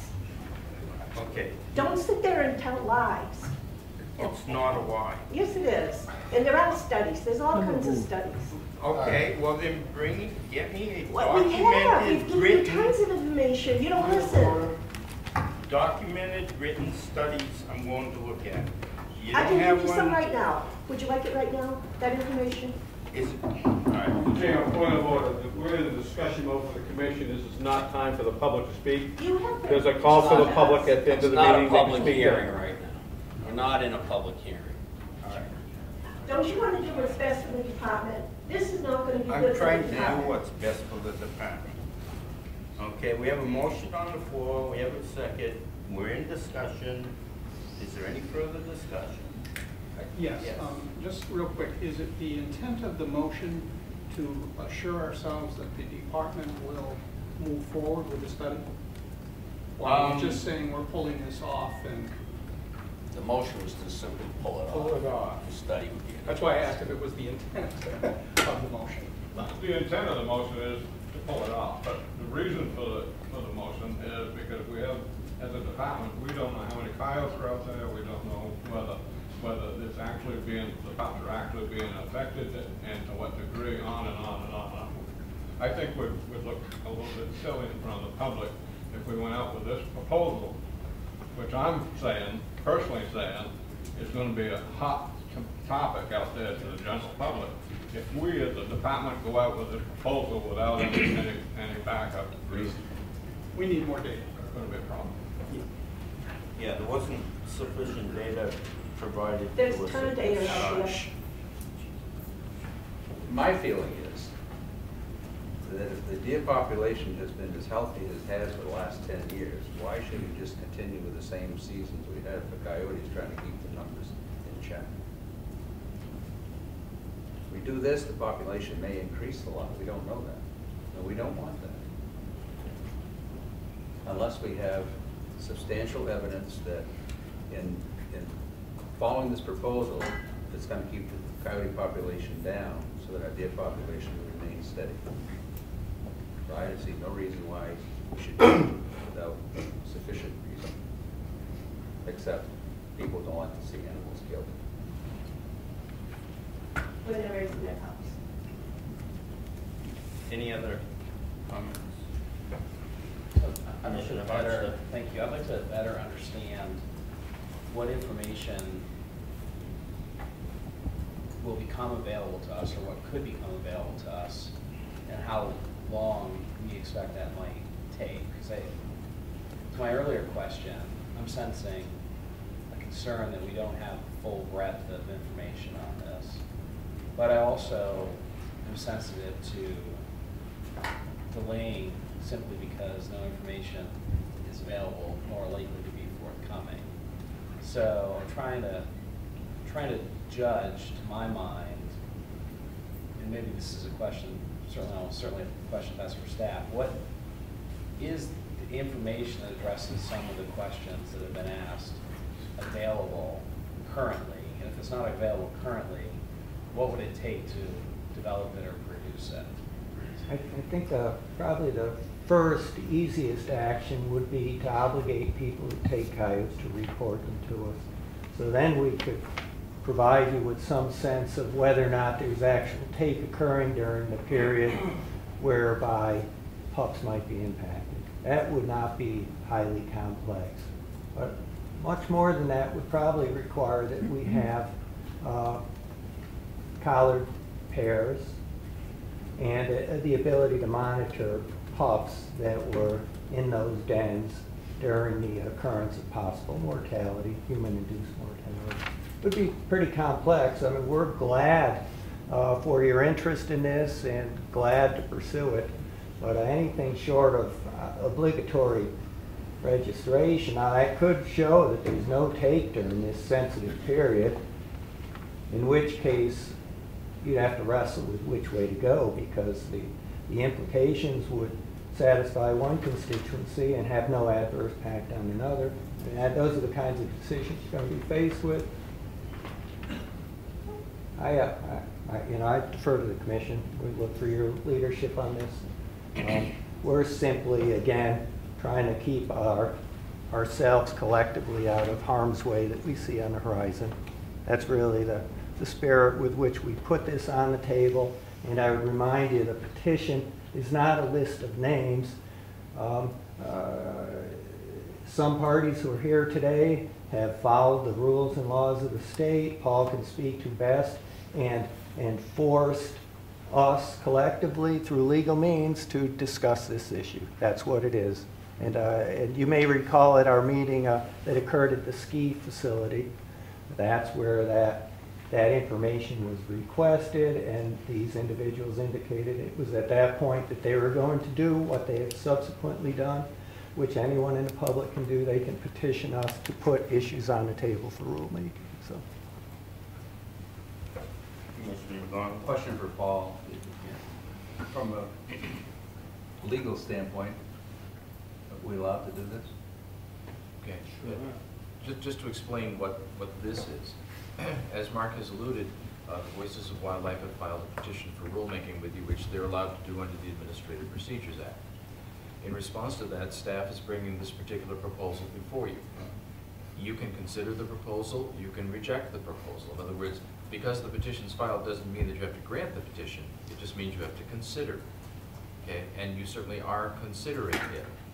Okay, so you're meeting your obligations under the Administrative Procedures Act as you considered it. Thank you. Any other comments, questions? Ready for a vote? All in favor of the proposal put forward, signify by saying aye. Aye. All opposed?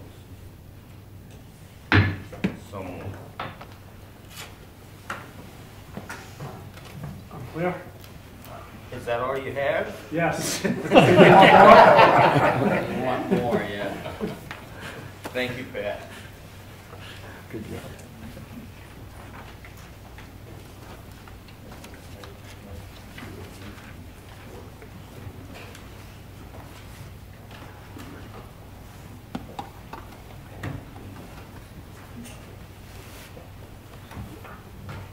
Good afternoon. My name is Karen Bordell. I'm the Pheasant and Small Game Project Leader. And today we have two proposals for your consideration. The first one is regarding the pheasant season. We are proposing opening day of October 1st through December 31st. And because October 1st can be a different day of the week depending on the calendar, and because of our stocking procedures, with an October 1 opening day, we usually stock 2 days prior to that, and then we stock a Thursday, Friday scenario once the season begins. So the table, the proposal is when October 1st falls on one of those 7 days of the week, we are proposing that the Thursday, Friday scenario dates, that the season is closed until noontime. That allows us to stock birds and get off the sites.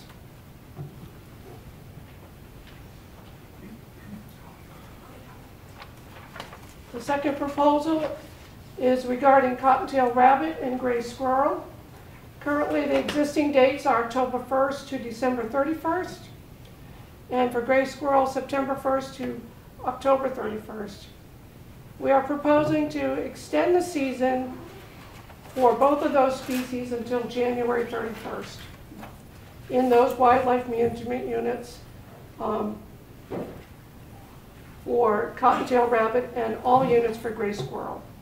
Daily limit is the same, season limit is the same. So, any questions? Yeah. Yes, I greatly appreciate your adding the month on the gray squirrels. Down in our area, there are a lot of squirrels, and there's literally dozens each time you go from one side of Keene to the other that are dead in the road that nobody got to make use for. This is going to help out quite a bit. It's also going to help involving youth into hunting, because January is one of those months that you're not competing with soccer, football, any of the other things, and it's easier to get a youth to go out on the weekend and hunt squirrels. So I appreciate that proposal. Anybody else have anything?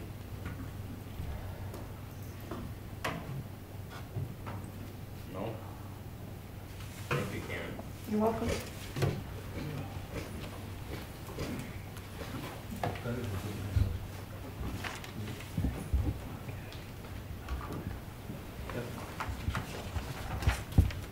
We're closing in on it.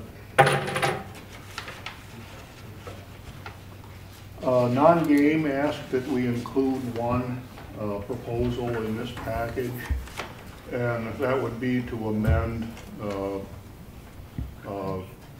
FIS 308.05, etc., to include the following on the level 2 wildlife control operator reports.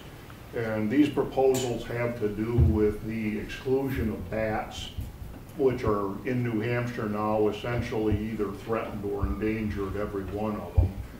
So if a wildlife control operator is doing bat exclusions between May 15th and May 31st, they need to report if pups are present.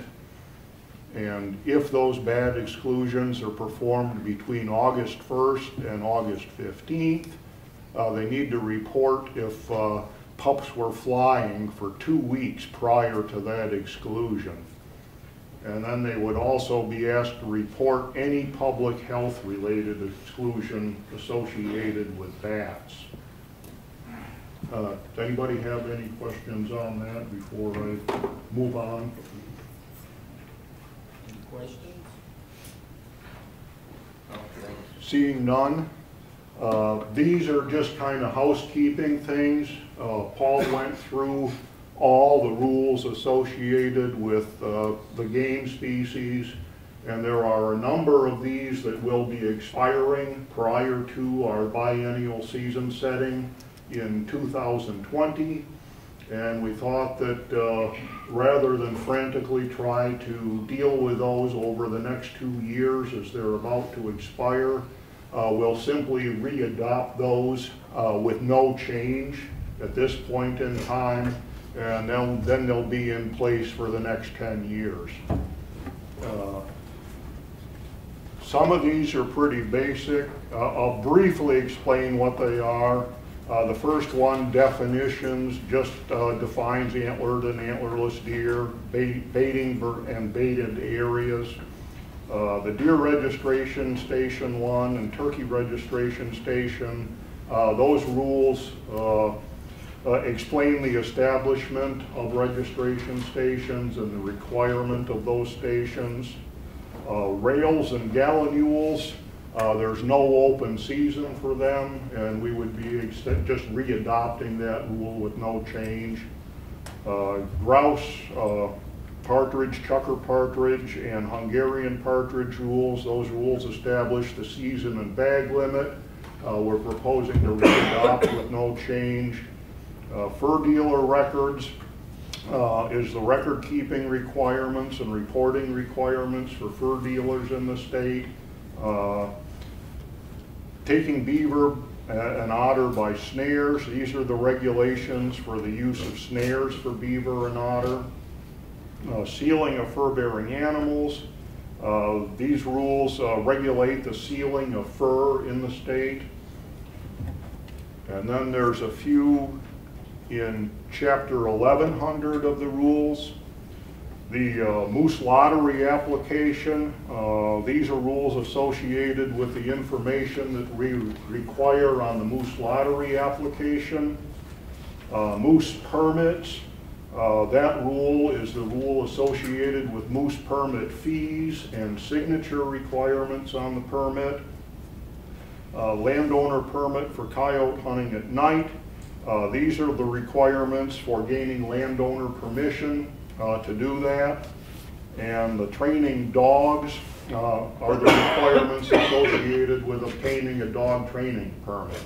So for all of those, we're just simply proposing to readopt those with no changes. And that, I believe, is the end. So soon? Commissioner McGonagle? I make a motion to adopt the expiring rules. Motion made by Commissioner McGonagle, seconded by Commissioner Morse. Any discussion? Seeing none. Have a vote. Everybody who's in favor signify by saying aye. Aye. Opposed? So moved.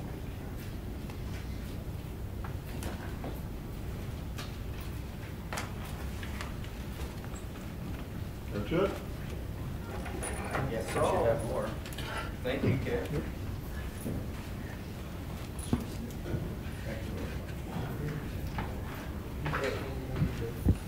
That includes the wildlife rules. Standing committees, policy committee, Commissioner McGonagle. We did not meet. Okay. Legislative committee, Commissioner Morse. We did meet, and I defer to council to Thank you, Mr. say a Chairman. few words on I'd be glad to speak to it. Okay. A meeting was held this morning at 10 o'clock of the Legislative Committee, and we went through a report that I provided to them of the various bills that we are following. And that report is available to any member of the public who wants to see it, as well as all commissioners. That report details the bills upon which the commission has chosen to take a position. As a result of that meeting today, there were no additional bills upon which the commission was being asked to take a position. I know that as a result of those discussions this morning, there will be some additional questions with regard to Senate Bill 451, which had to do with wildlife trafficking. It was filed by Senator Waters. I know that there's a person here from the Humane Society that can answer a question that arose this morning. I understand also that members of the public will likely have something to say with respect to House Bill 1343, which has to do with beavers, that we want to report that. But other than that, A request was made at the committee this morning for support of the idea that the commission adopt the report and the positions that were noted on that particular report until the next meeting of the commission, when further legislative updates will be provided. Okay. Lindsay, you had some information. Sure, and for those who I haven't met, I'm Lindsay Hamrick. I'm the State Director for the Humane Society of the United States. I apologize I couldn't be there this morning. Had a conflicting hearing. My understanding is the concern was around the sale of antiques. Is that correct? More precisely, it had to do with if an individual had as their property one of these particular items that are now being controlled, both under state and federal law. That person passed away and their estate sought to dispose of those items through an auction. What would be the result of this legislation and federal law?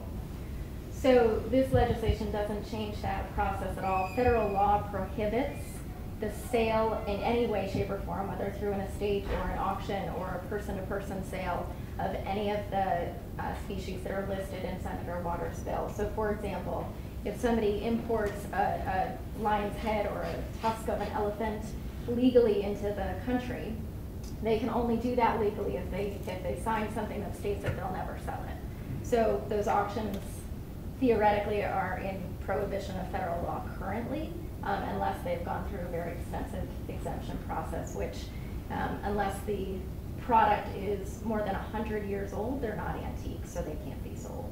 So Senator Waters' bill doesn't change that at all. If it is an antique, there is an exemption in Senator Waters' bill for all antiques, so it's covered in there if it reaches that level. Make sense? You know, on the auction item, if an estate is directed to sell the properties of whoever died. Now, if there's an old mount or something like that that's less than 100 years old, that cannot be sold by the auctioneer? Not for an endangered species, right. So if there's a mounted, say, for example, a lion's head, and lion is listed under Senator Waters' bill, if that animal was originally imported under an understanding that they would never be used for commercial sale. So there can't be any exchange of money for that item in any way, shape, or form. Unless you can prove that that lion's head came in. Either under the Endangered Species Act, it has to be 100 years ago. Under CITES rules, it has to be the year before CITES listed it. So for lions, I think they were listed in the 70s. Now that proof has to come from the auctioneer? Yeah, you'd have to dig up all of the paperwork that the person imported the trophy to begin with, and then they would have to show that through the auction process. And that was my concern this morning, that the auctioneers invariably do estates and have to do all the property in an estate, and they say to whoever's executing the estate, I can't do that, can't do that. I just wondered if that was covered, but it isn't. Senator Waters' bill say it will be illegal to do that. Is that correct? Yeah, his bill doesn't change federal law, and so federal law already prohibits the sale of those items. His bill does state an exemption for antiques. Usually when we see this, it's because somebody has antique ivory, like a small antique ivory piece. So that is exempted in his bill. Can you gift them? That's a good question. I think that you can gift them. You can't exchange any financial monetary value for them. That's a good question. I can look it up for you too. If you're the federal law. So I'm curious.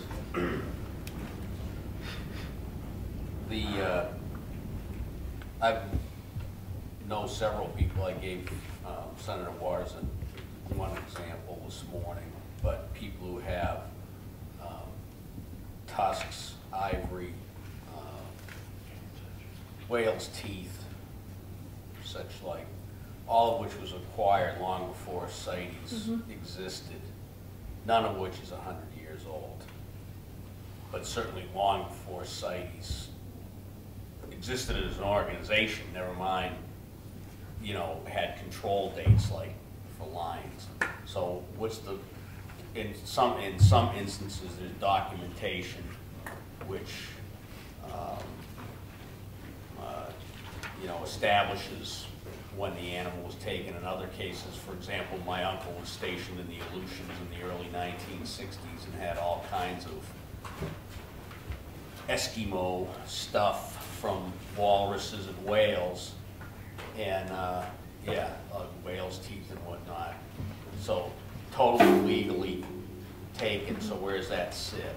So if a trophy or a part or a skin has come into the country legally during that period of time before CITES had control over it, and there's documentation, so there would need to be some proof. The bill doesn't say documentation currently, but in order to enforce it, you have to prove that the item is antique. So there's an antique exemption. Right, for but that. you define antique as being 100 years old. So I'm talking about things that are not 100 years old, but clearly were taken back at a time when it was. So the antique being 100 years old is the exemption under the ESA to sell the product, not to bring it in. So one of the things that we discussed with Paul was there's a guideline from federal law about how to interpret the antique portion of all of these state laws, and it's a 5-page document. I'd be happy to give it to you. Under your example, there's nothing prohibiting you from having that in your possession. Does that make sense? Right, and none of these are brought in, well, of course, obviously in Alaska they weren't brought in, they were in the country taken. The 110-pound elephant tusks that I had an example of this morning were brought into the country in the 1950s when the animal was taken.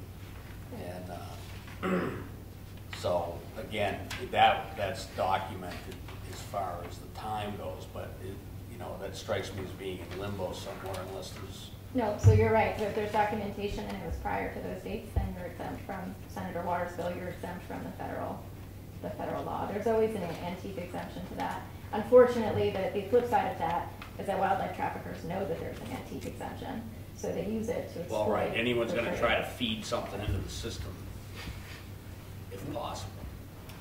But no, Senator Waters' bill doesn't change anything about what federal law already discusses. It has the same normal exemption that most state bills have. Thank you. Any other questions? Thank you, Lindsay. So now we need a vote on position. Well, if it's your pleasure to take the report and adopt the positions that are set forth in the report, you could certainly do that. And then... May I interrupt for just a moment? Certainly. We wouldn't dare stop you already. Wise man, is your vehicle 85310? Yes. Could you please move it so I can get in my car? You can't crawl in the back window? I can't. Thank you, and thank you all.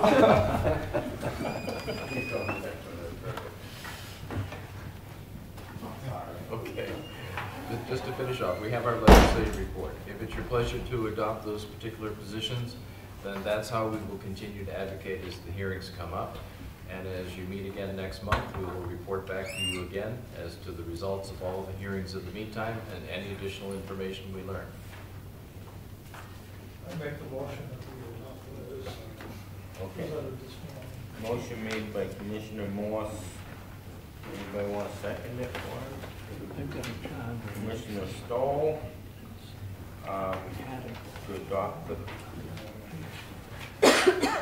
To adopt which position, to support it? All those items were brought up last report, as far as I know, and we just went over them again. I'd just like to move forward so they can be supported or monitored or whatever suggested before. Now Continue on. Okay. So, all in favor of continuing on? Right. Continuing with the stance that we have already previously taken on all of these bills, signify by saying aye. Aye. Anybody opposed? So moved. So that ends the legislative committee report, right? Yes, it does. Okay. Rivers Committee, which is Commissioner Ryan and Commissioner Hodgson, who just became aware of that fact that he's on it. I take it you didn't go to a Rivers Committee meeting? Not yet, no. And your partner is on vacation somewhere, so I know he didn't have one. So we will say no meeting, no report. Lakes Committee, Commissioner Clews, he's not here. Handbook Orientation Committee, which is Patch and Commissioner Carr. Well, we had no meeting, obviously, but we're still waiting for everything to settle down so we can make updates to the handbook. Okay. Strategic Planning Committee, which is Commissioner McGonagle and myself, which wasn't that sunsetted for now? Yes. Okay, so that's sunsetted, but it keeps showing up on here, so. Wildlife Heritage Foundation, Commissioner Hodgson, which we've got to find out when the meetings are so that you can attend. I'll get that. Okay, and you can get that to him? That'd be good. Awards Committee, Commissioners Baldwin, McGonagle, Carr, and myself.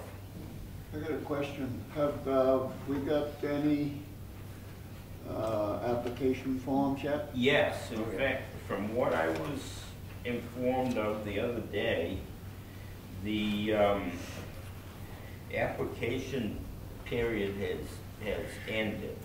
31st.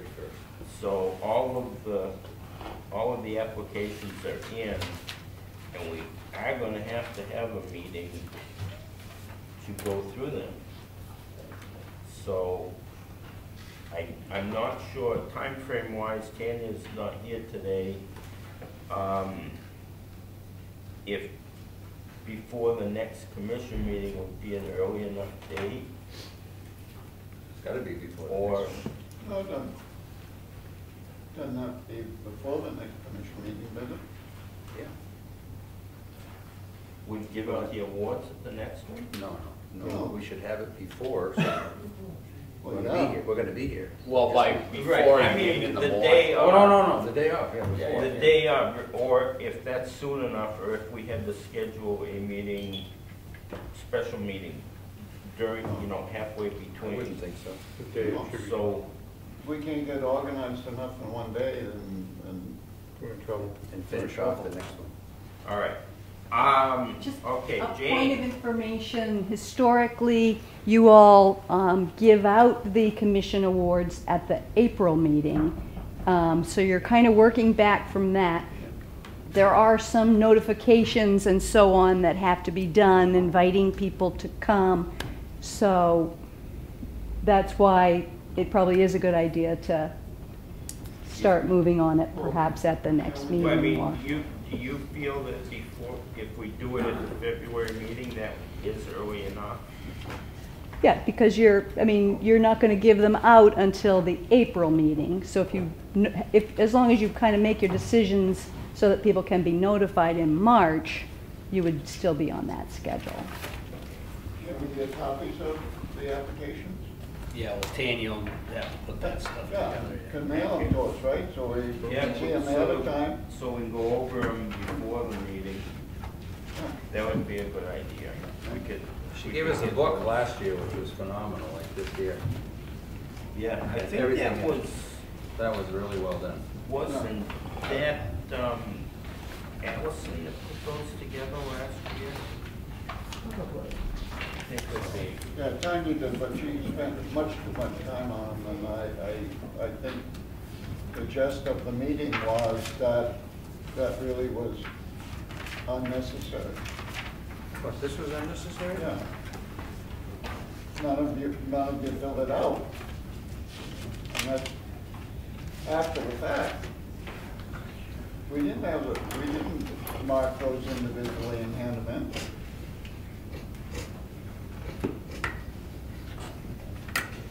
Well, yeah, but we went through them. we've No, read I'm through it ahead of talking time. about the evaluation, all the evaluation.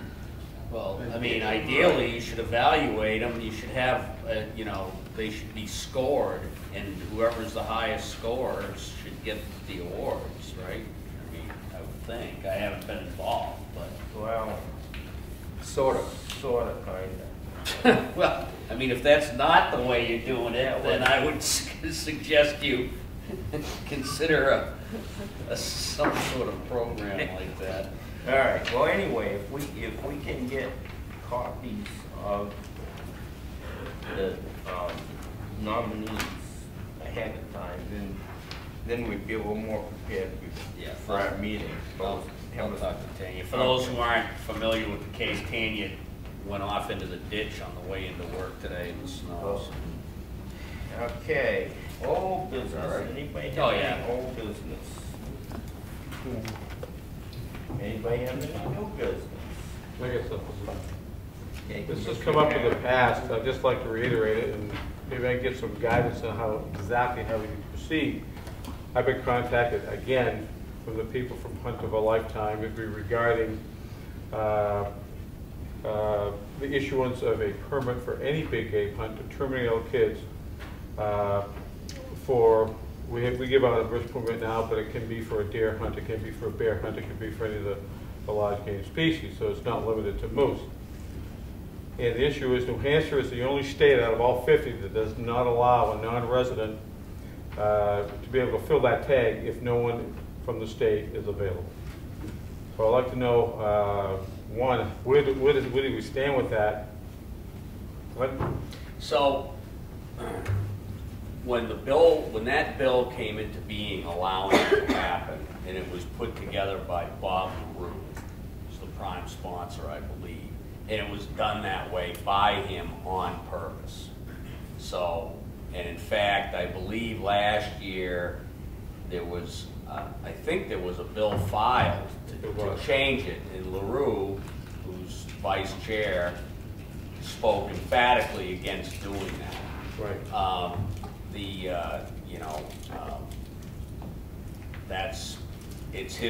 It's his deal. You know, we have not, the department, whatever, hasn't moved to change that. Now,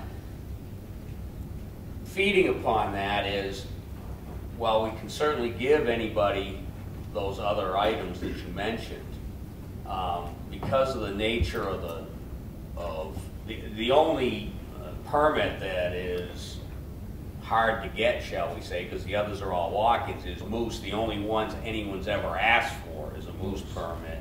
And that is being complicated, of course, now by the fact that, you know, we're only giving out a really limited, you know, situation. So,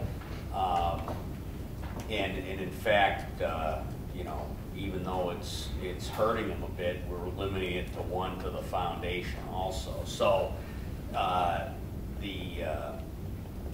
so I mean, I guess that's, you know, something of a, you know, policy discussion about, you know, how you guys want to proceed. I mean, you know, it will take legislation, right, and, you know, Bob being Bob, I don't know if you're going to change his mind. You know, he designed that thing, and that was his gig. So, but there it sits. It was ITL last go around to change it, and you know, I understand the situation in you know, other states, but you know, there you have it. We've never, the department and the commission is really never. We're powerless to basically do anything about it. I understand. Well, we could, you know, you guys can go over to the legislature and, you know, or have a conversation with Bob, see if he's willing to put a bill in, which would at this point be next year, right, to modify that, or somebody else over there. And you know, I don't know that, you know, anyone here has got big angst about it. It's just that's just the way it came down, and it's not in rule, it's in law, so there's nothing we can do about it. I can see it out there, you know, we can save the moose permit for a resident, and somebody else can get a deer or bear hunt. So maybe that might be a way to try to approach it anyway. Yeah, I mean, you know, like I say, you know, I've had situations where people have come in and there's just no interest because you can do it anywhere. Right. Of a deer or bear. So. Right, but a terminal little kid really doesn't have that option. Yeah. You know, it's not as if you can get his brother going to haul him out to a tree stand and say, sit here for 4 days. Yeah. Okay, thank you. Yeah, he is, the person from Hunt of a Lifetime is scheduled to be on the agenda for the next meeting to give a brief presentation. And we could extend an invite to LaRue to be here for that, which is probably, if you want to go down that road, and you know, that's you guys, if you get, I would say if you want to go down that road, you know, feel free to go down it, but I mean, I think that's a discussion amongst yourselves, whether you do or don't. You know, whether all the other states do it or not, that should bear on your, because I'll guarantee you they ain't coming here for anything else, so. Yeah, Bucky, you were part of that Hunt of a Lifetime. Right from the beginning when we were allowed to, you know. And, you know, there'll always be a state kid who's gonna, you know, gonna get the tag. Even if there's a kid out of state, there's always a child in need over here. Keith Roberge, who's been doing all the hunts the last few years, he's had no trouble getting a recipient. So, perfectly honest with you, it's like hitting your head against the wall. We'll always have a child from our state. We didn't have a problem when there were 2 tags, and certainly not a problem that we have 1. But as far as the taking of other animals, even if the kid was out of state, the guides are always out there and willing to do something. Myself, we had a Hunt of a Lifetime child come in, and prior to the moose season, he took a bear with us. So, I mean, it's not like these guys out of state or in state, if they're physically unable to participate, the guides go out of their way for these guys, you know? Yeah. And especially Keith Roberge, who does an excellent job at what he does, you know, so. Yeah, so. Thank you. Okay. Any other new business?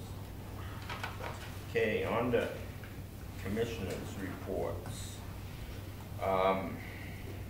One of the things I had a call from an irate sporting goods store in Hillsborough. Not to let anybody know where it was from, about the word, if you go in the law book, the wording on youth muzzleloader is really kind of unclear. Youth muzzleloader? Yeah, because you have to have, apparently you have to have a youth muzzleloader tag, but you don't need a hunting license. But you still needed the tag. And there was like you're talking about a kid under 16 going muzzleloader hunting? Yes. Okay.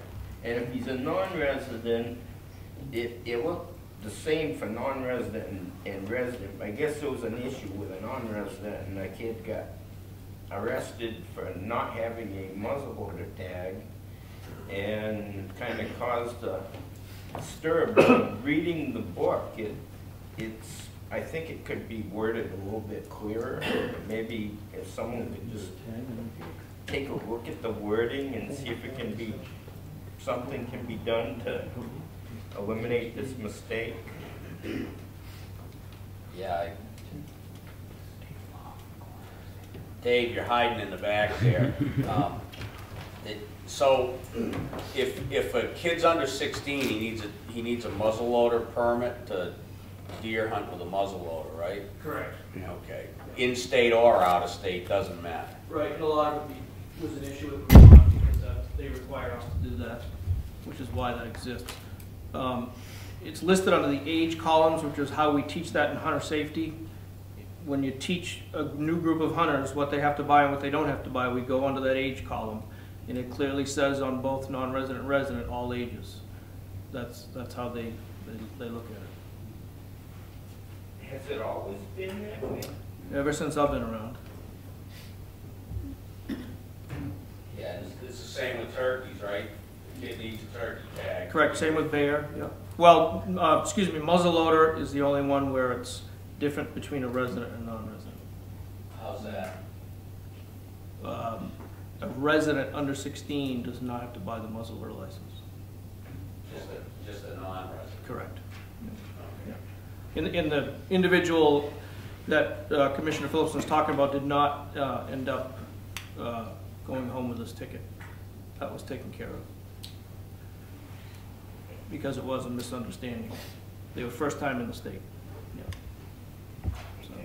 Do you think there's any way of making that a little bit clearer in the books in the future? We can certainly take a peek at it.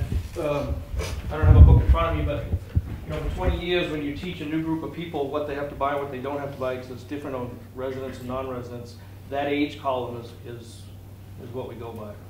But again, if I had $1 for everyone who read that book, I'd be poor. It's so true. Yeah. Well, I mean, even we have even had a ex-sheriff that read it over, and he was confused by it too. So I don't feel quite so bad.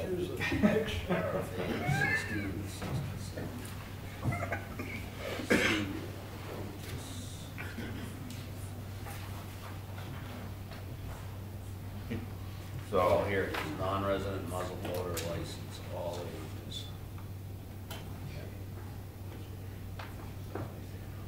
I see why, because they didn't get the muzzleloader license comes up early, and it says muzzleloader license. Later on down the list is a non-resident muzzleloader one, which didn't read it all, which they didn't go far enough, shall we say, to get to. But yeah, if you think it would help make a special note, I can bring that up for the next, when we adopt those, we have a go around with the whole agency, so we can do that. Sure. Yeah, because on the side it says New Hampshire residents, but right. It's all a blur. All right, thank you. Any of the commissioners have anything special to report? Kind of debating over it. Debating on me, aren't you? Kinda. Okay, well. We'll just leave it. I'll make a special trip. You'll make, well, I was gonna go the other way with that. Heard that. Commissioner McGonagle, who's been on the commission now for, what, 8 years, 8.5 years. His term is up, and we're not sure if if this is his last meeting or not, but we're thinking it probably is. So I would like to take a moment to thank Commissioner McGonagle for his service. He's been on all kinds of committees. He helped us a lot at Berry Camp, including getting over 10 grand worth of material given to us to complete our project up there. You know, worked on the awards committees. He's been on policy. He's, you know, basically done anything anybody has asked him to do, and was a major asset to this commission. I want to thank you for the new Tahoe that you gave me. It's really the right color. The right color. I love the inside. It really came out good. So I'd like to ask everyone to just give him. Oh yeah.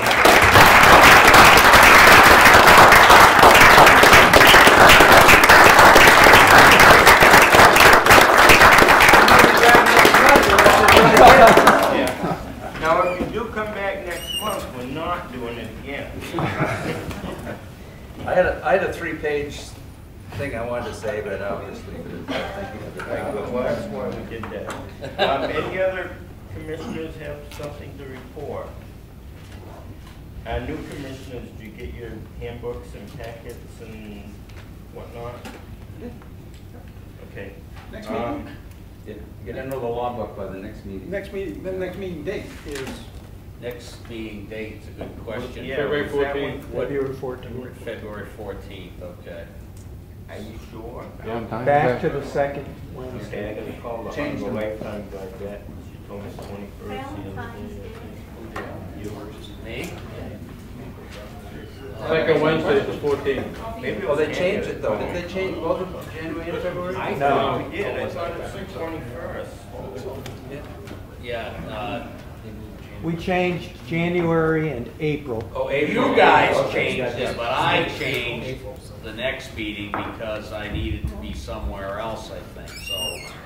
I think you changed March, didn't you? I don't know what meeting. March would have made the sense. That would have been the I one think you changed March. Well, we always need Tanya here It's, because she it'll be knows. the second Wednesday. When is the March meeting? Yeah, February's 14th, right. March, I changed March, I think, because of a meeting I had to go to. So, I good. think March To the is the second 21st. Wednesday. It would be a week after. Yeah, all right. Okay, so on to director's report. Okay, so, for a start, you guys need to have your things filled out and left here on the way out the door. And that will be a problem for those that aren't here because they're gonna miss their date. But anyway, those financial reports have to be filed Friday, so I need to be able to put those in. No, just Paul. Paul, I put mine on Tanya's desk. Oh, thank you. All right.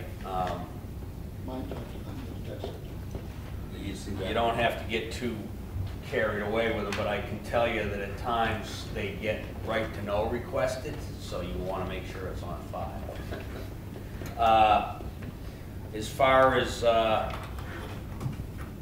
what else is happening, you know, it's been a little hectic lately because obviously the legislature's in session and the bills are coming strong, and we had a weather day where they didn't do a session last week that shoved everything into this week, and so we've been running back and forth over there. You know, things are really still picking steam up after the holidays.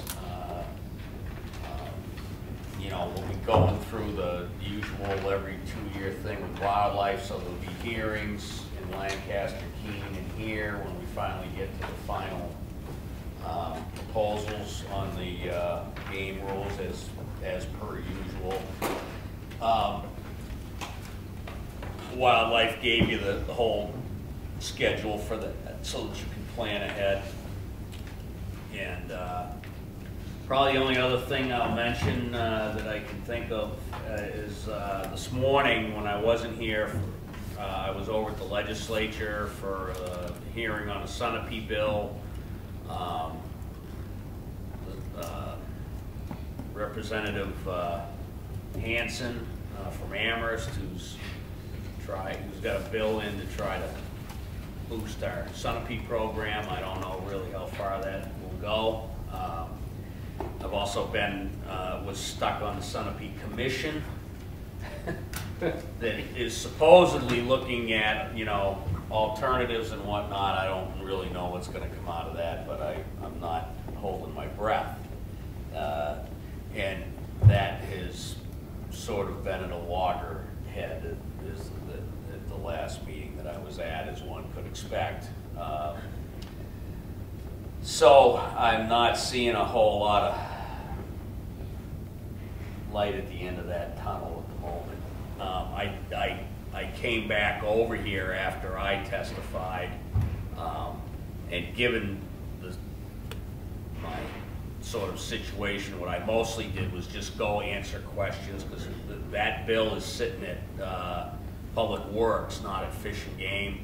A bunch of people that really don't know a whole lot of the history of it, so I basically answered all the questions they had. about how we were gonna pay the bond off and all of that stuff. And then I left it to Don Clark and the crew to carry the flag and came back over here. I really couldn't take another hour of rehashing that for the 100,000th time, so. And what else? I think that's really it. Everything's been kind of closed down for the holidays, and it's just now really ramping back up into shape. So hopefully people have been getting out and getting a little ice fishing in. So I guess one thing that does bear some discussion is we have been working on some land projects. What did we close on, Mark? The piece down in Richmond? Yeah, well, we had the 600 and something acres at Stonehouse Pond. Well, Stonehouse Pond was 1,500 acres that we, contributed to, and we're looking at several other properties right now. One you'd be familiar with would be the Red Hill there. Unfortunately, it's currently being cut to within an inch of its life, so I'm not sure what the value will be when that comes along. But that sums it up for now. Everything's just puttering along. And if anyone's got any questions about anything, I'm happy to answer. Questions to the director? Where you going?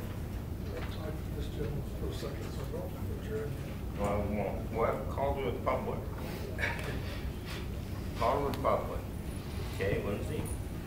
I have a few protocol questions and then I have a comment. So my question is, when you're petitioned by the public to consider opening rulemaking, what is the Commission's responsibility to read comments about that issue?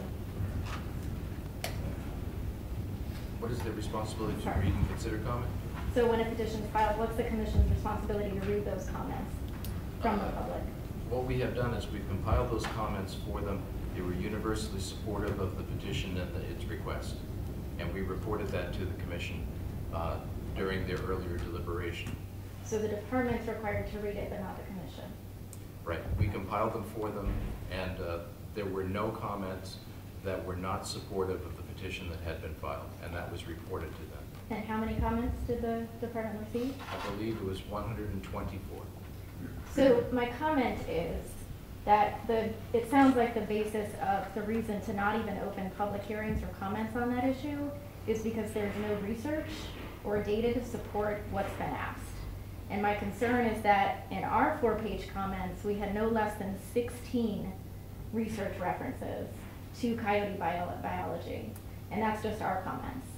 So if the argument is that there shouldn't be comments because there's no research, and yet the Commission hasn't reviewed the research, I have concerns about that process.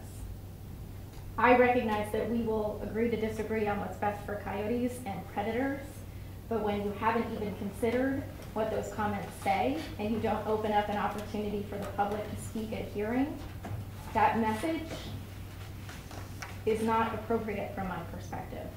So to not even hear the public's comments and then make your decision, you're voting on the game management rules in a couple of months, you can make your decision then. But I think squashing this today was really disappointing for a lot of members of the public. Anybody else? The New Hampshire Trappers Association appreciates that the New Hampshire Fish and Game Department biologists look at research and consider peer-reviewed white pages, legitimate studies when they consider their management, and we appreciate that. There was nothing on that agenda, but this is what happened. It was on the public.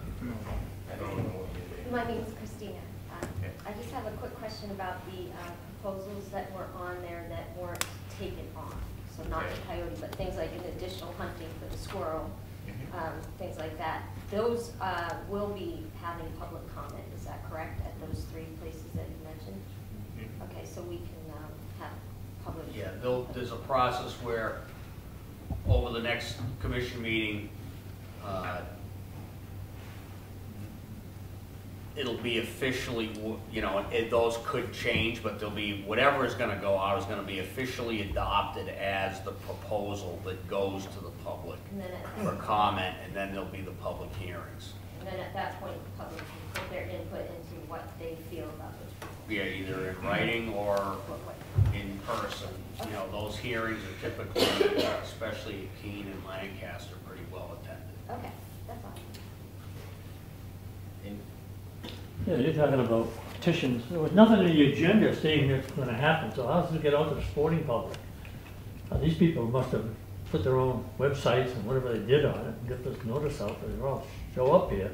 But how about the sportsmen? I haven't seen a thing or heard a thing about this until I come here today. Yeah, but Bill, it's at the initial proposal stage. It's not.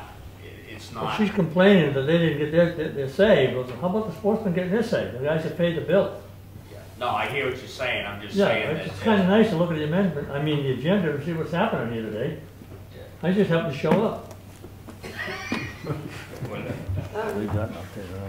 A lot of sportsmen did hear about the What do you petition, mean? Bill. Pardon? A lot of people did hear about the petition because we did get a lot of comments on Facebook from sportsmen.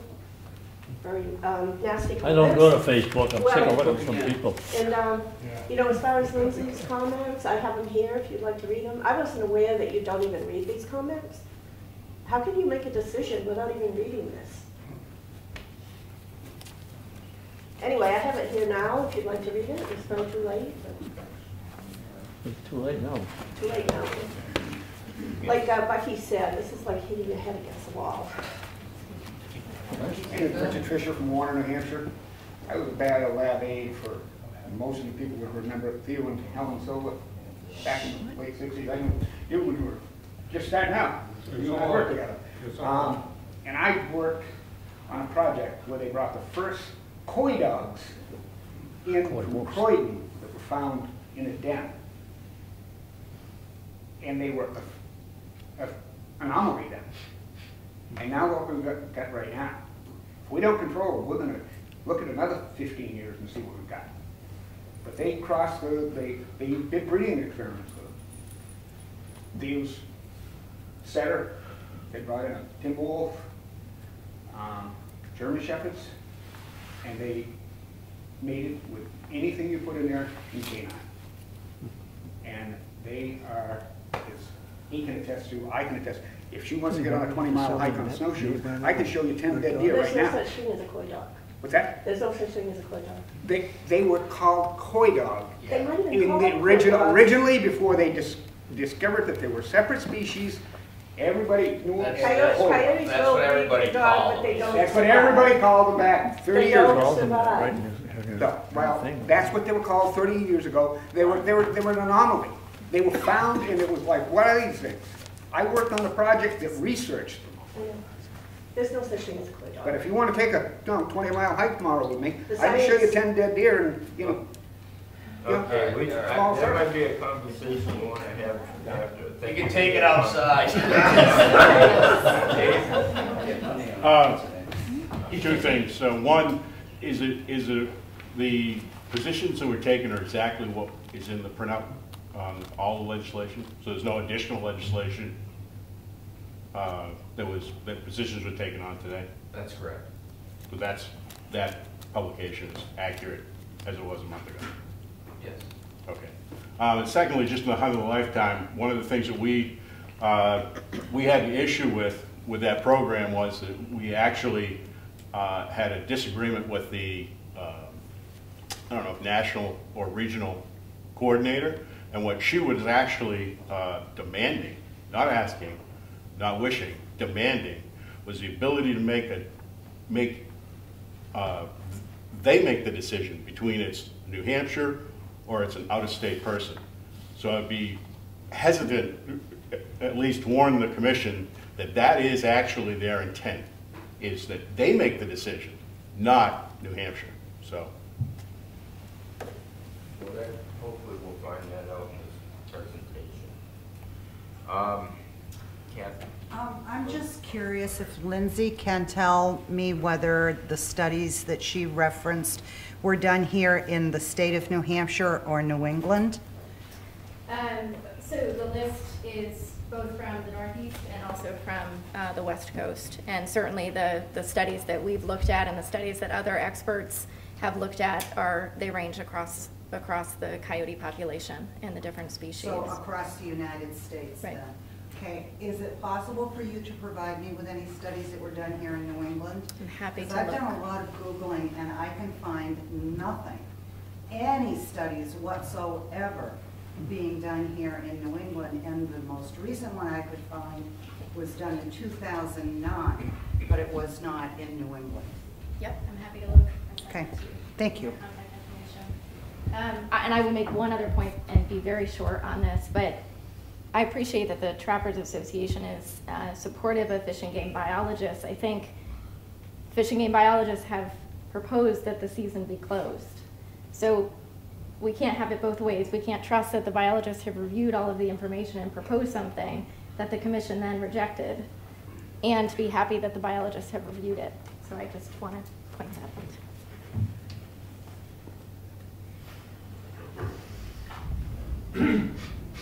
I'd like a quick comment. In regards to the Humane Society of the United States of America and the Voices of Wildlife, these people are dedicated to put us out of the woods. They want to do away with all trapping, any trapping. They'd rather manage wildlife through emotionalism than they would with science and education. My comment.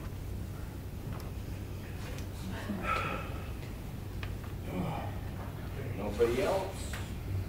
Anybody want to make a motion to adjourn? So moved. Commissioner Morse, seconded by Commissioner Armstrong. All in favor? Let's get at it.